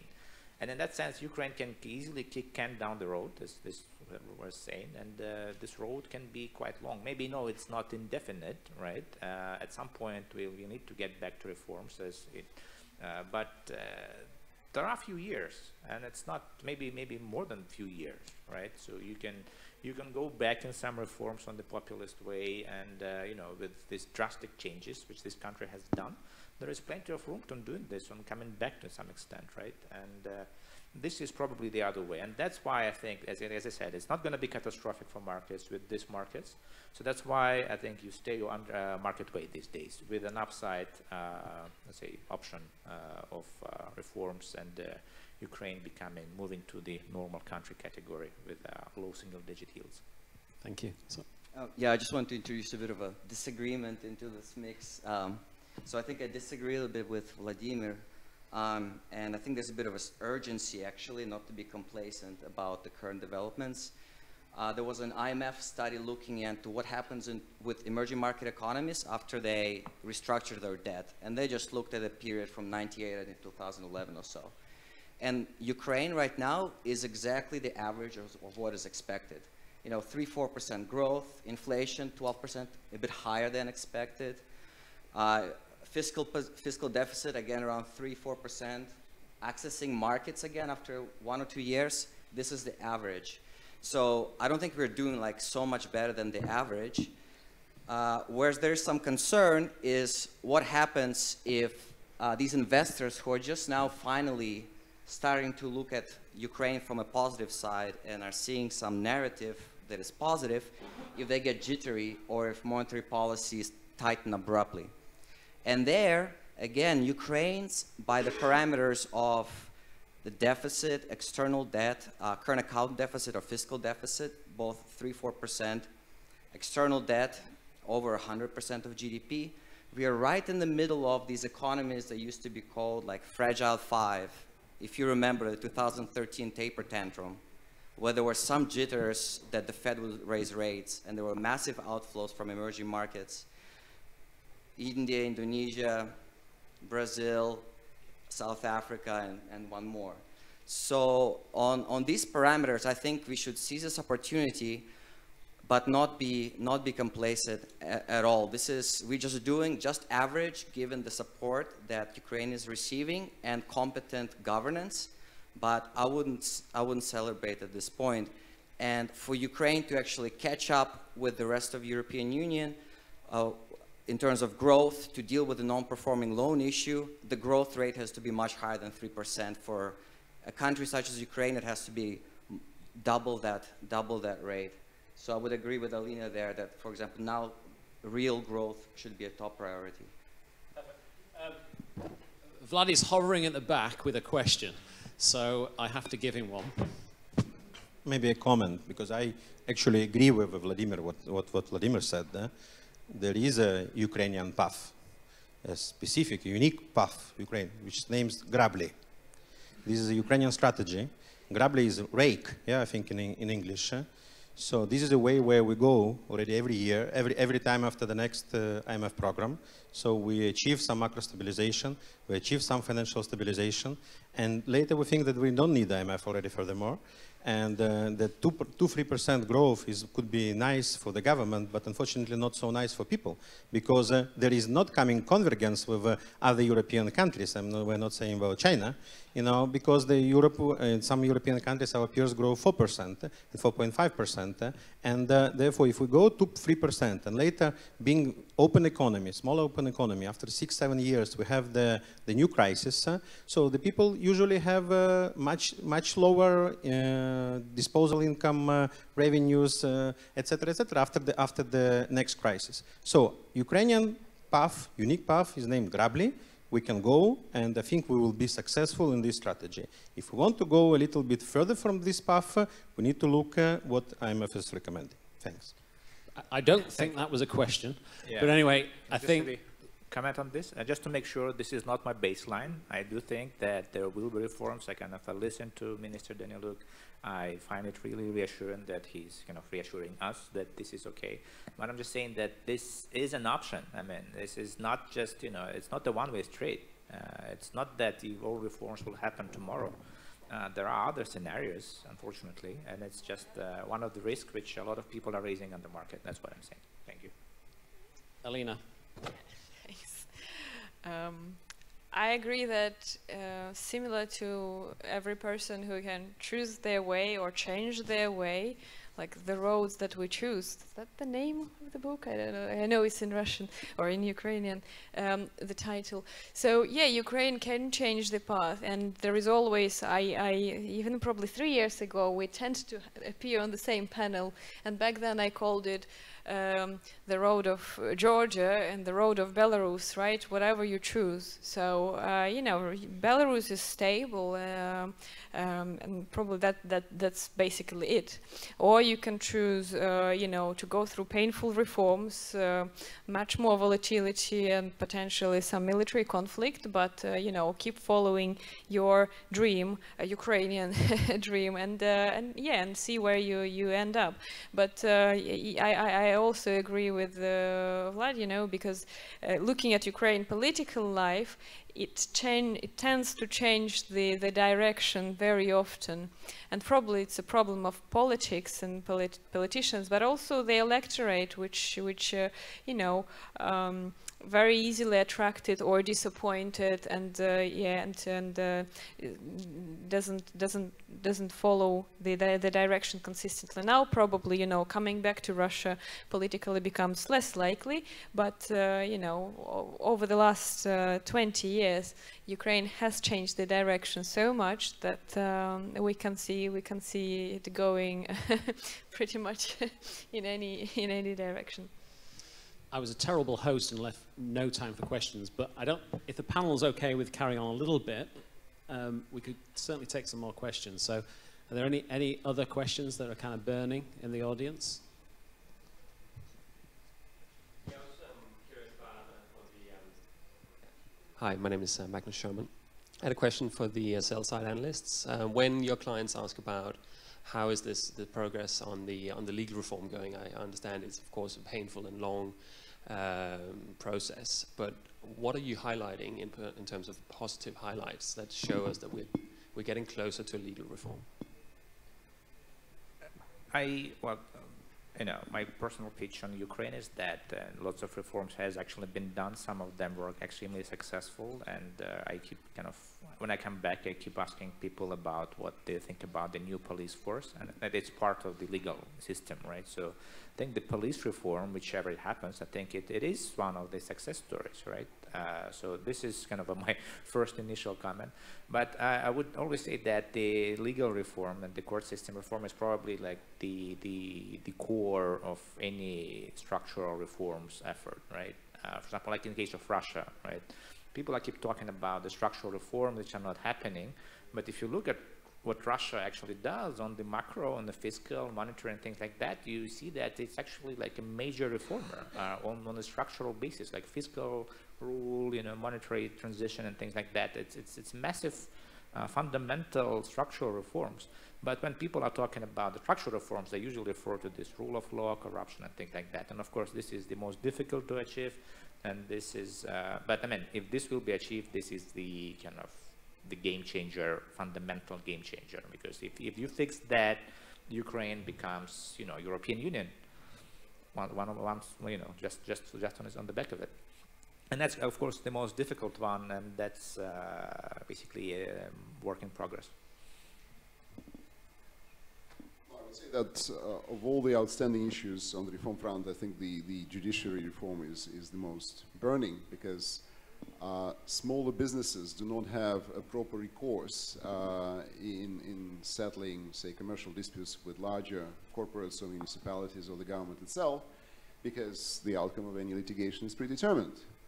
And, you know, people don't get surprised here about this. And I would say that in Russia, at least the highest courts, the commercial courts, the arbitration, can easily pass a ruling against a government entity. I recall the customs office losing to a private company, which would be hard to imagine in Ukraine happening, because, you know, the courts are perceived, or this is reality, are very sensitive to what the higher authority of the government authority wants to do. And, you know, a lot of lower level courts are not properly staffed and outright corrupt.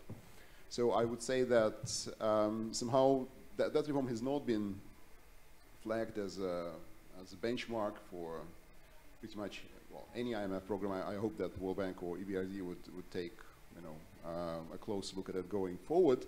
But, you know, ultimately it's up to Ukrainians. It's up to Ukrainian government, Ukrainian elites, Ukrainian sort of public to demand that this particular branch of power, the judiciary, is working better. Because, you know, this is not going to be a market economy at any point in the future unless there is an improvement in the legal system. Whenever I talk about reforms, I'm saying you need to understand that following Ukraine, it's similar to driving in the fog. You kind of know what's, you kind of try to guess or like have some feeling what will happen in the next 2-3 months, but you don't know what there will be in 1 year. So we could anticipate, say, pension reform, but we couldn't do it like a year ago. Same was with the e-declaration again, with Privat and so on. Now we have, you know, anti-corruption court outstanding, and the phase in that is pretty low. The expectations that, you know, it will be working properly. Yeah, I'm saying, yeah, honestly, legal reform is a genuine test of political system, whether they want to change the country, but it's also a matter of pressure. So, you know, in the country which is stable, big, with large reserves, I'm talking about Russia, right? You can gradually grow with your you know, good macro policies without legal reform, like at a slow pace, but, you know, it can be enough for people with a certain control over the mass media. In Ukraine, I think it will not work. you know, I think the shock is not reversible. I mean, the war, right? It was a big loss of GDP. We're not going to the pre-crisis levels easily. The population is more democratic. It will require changes, and just without these reforms going forward, the expectations, you know, not met will translate into frustration. So yeah, it will be a test, but it will be also a struggle. So I can't agree more. The push from civil society will be needed. The support, whatever it is from the West, will be required. I don't have a positive outlook on that, but I'm saying that there is a big uncertainty and that there is a chances for it. Great. Any other questions?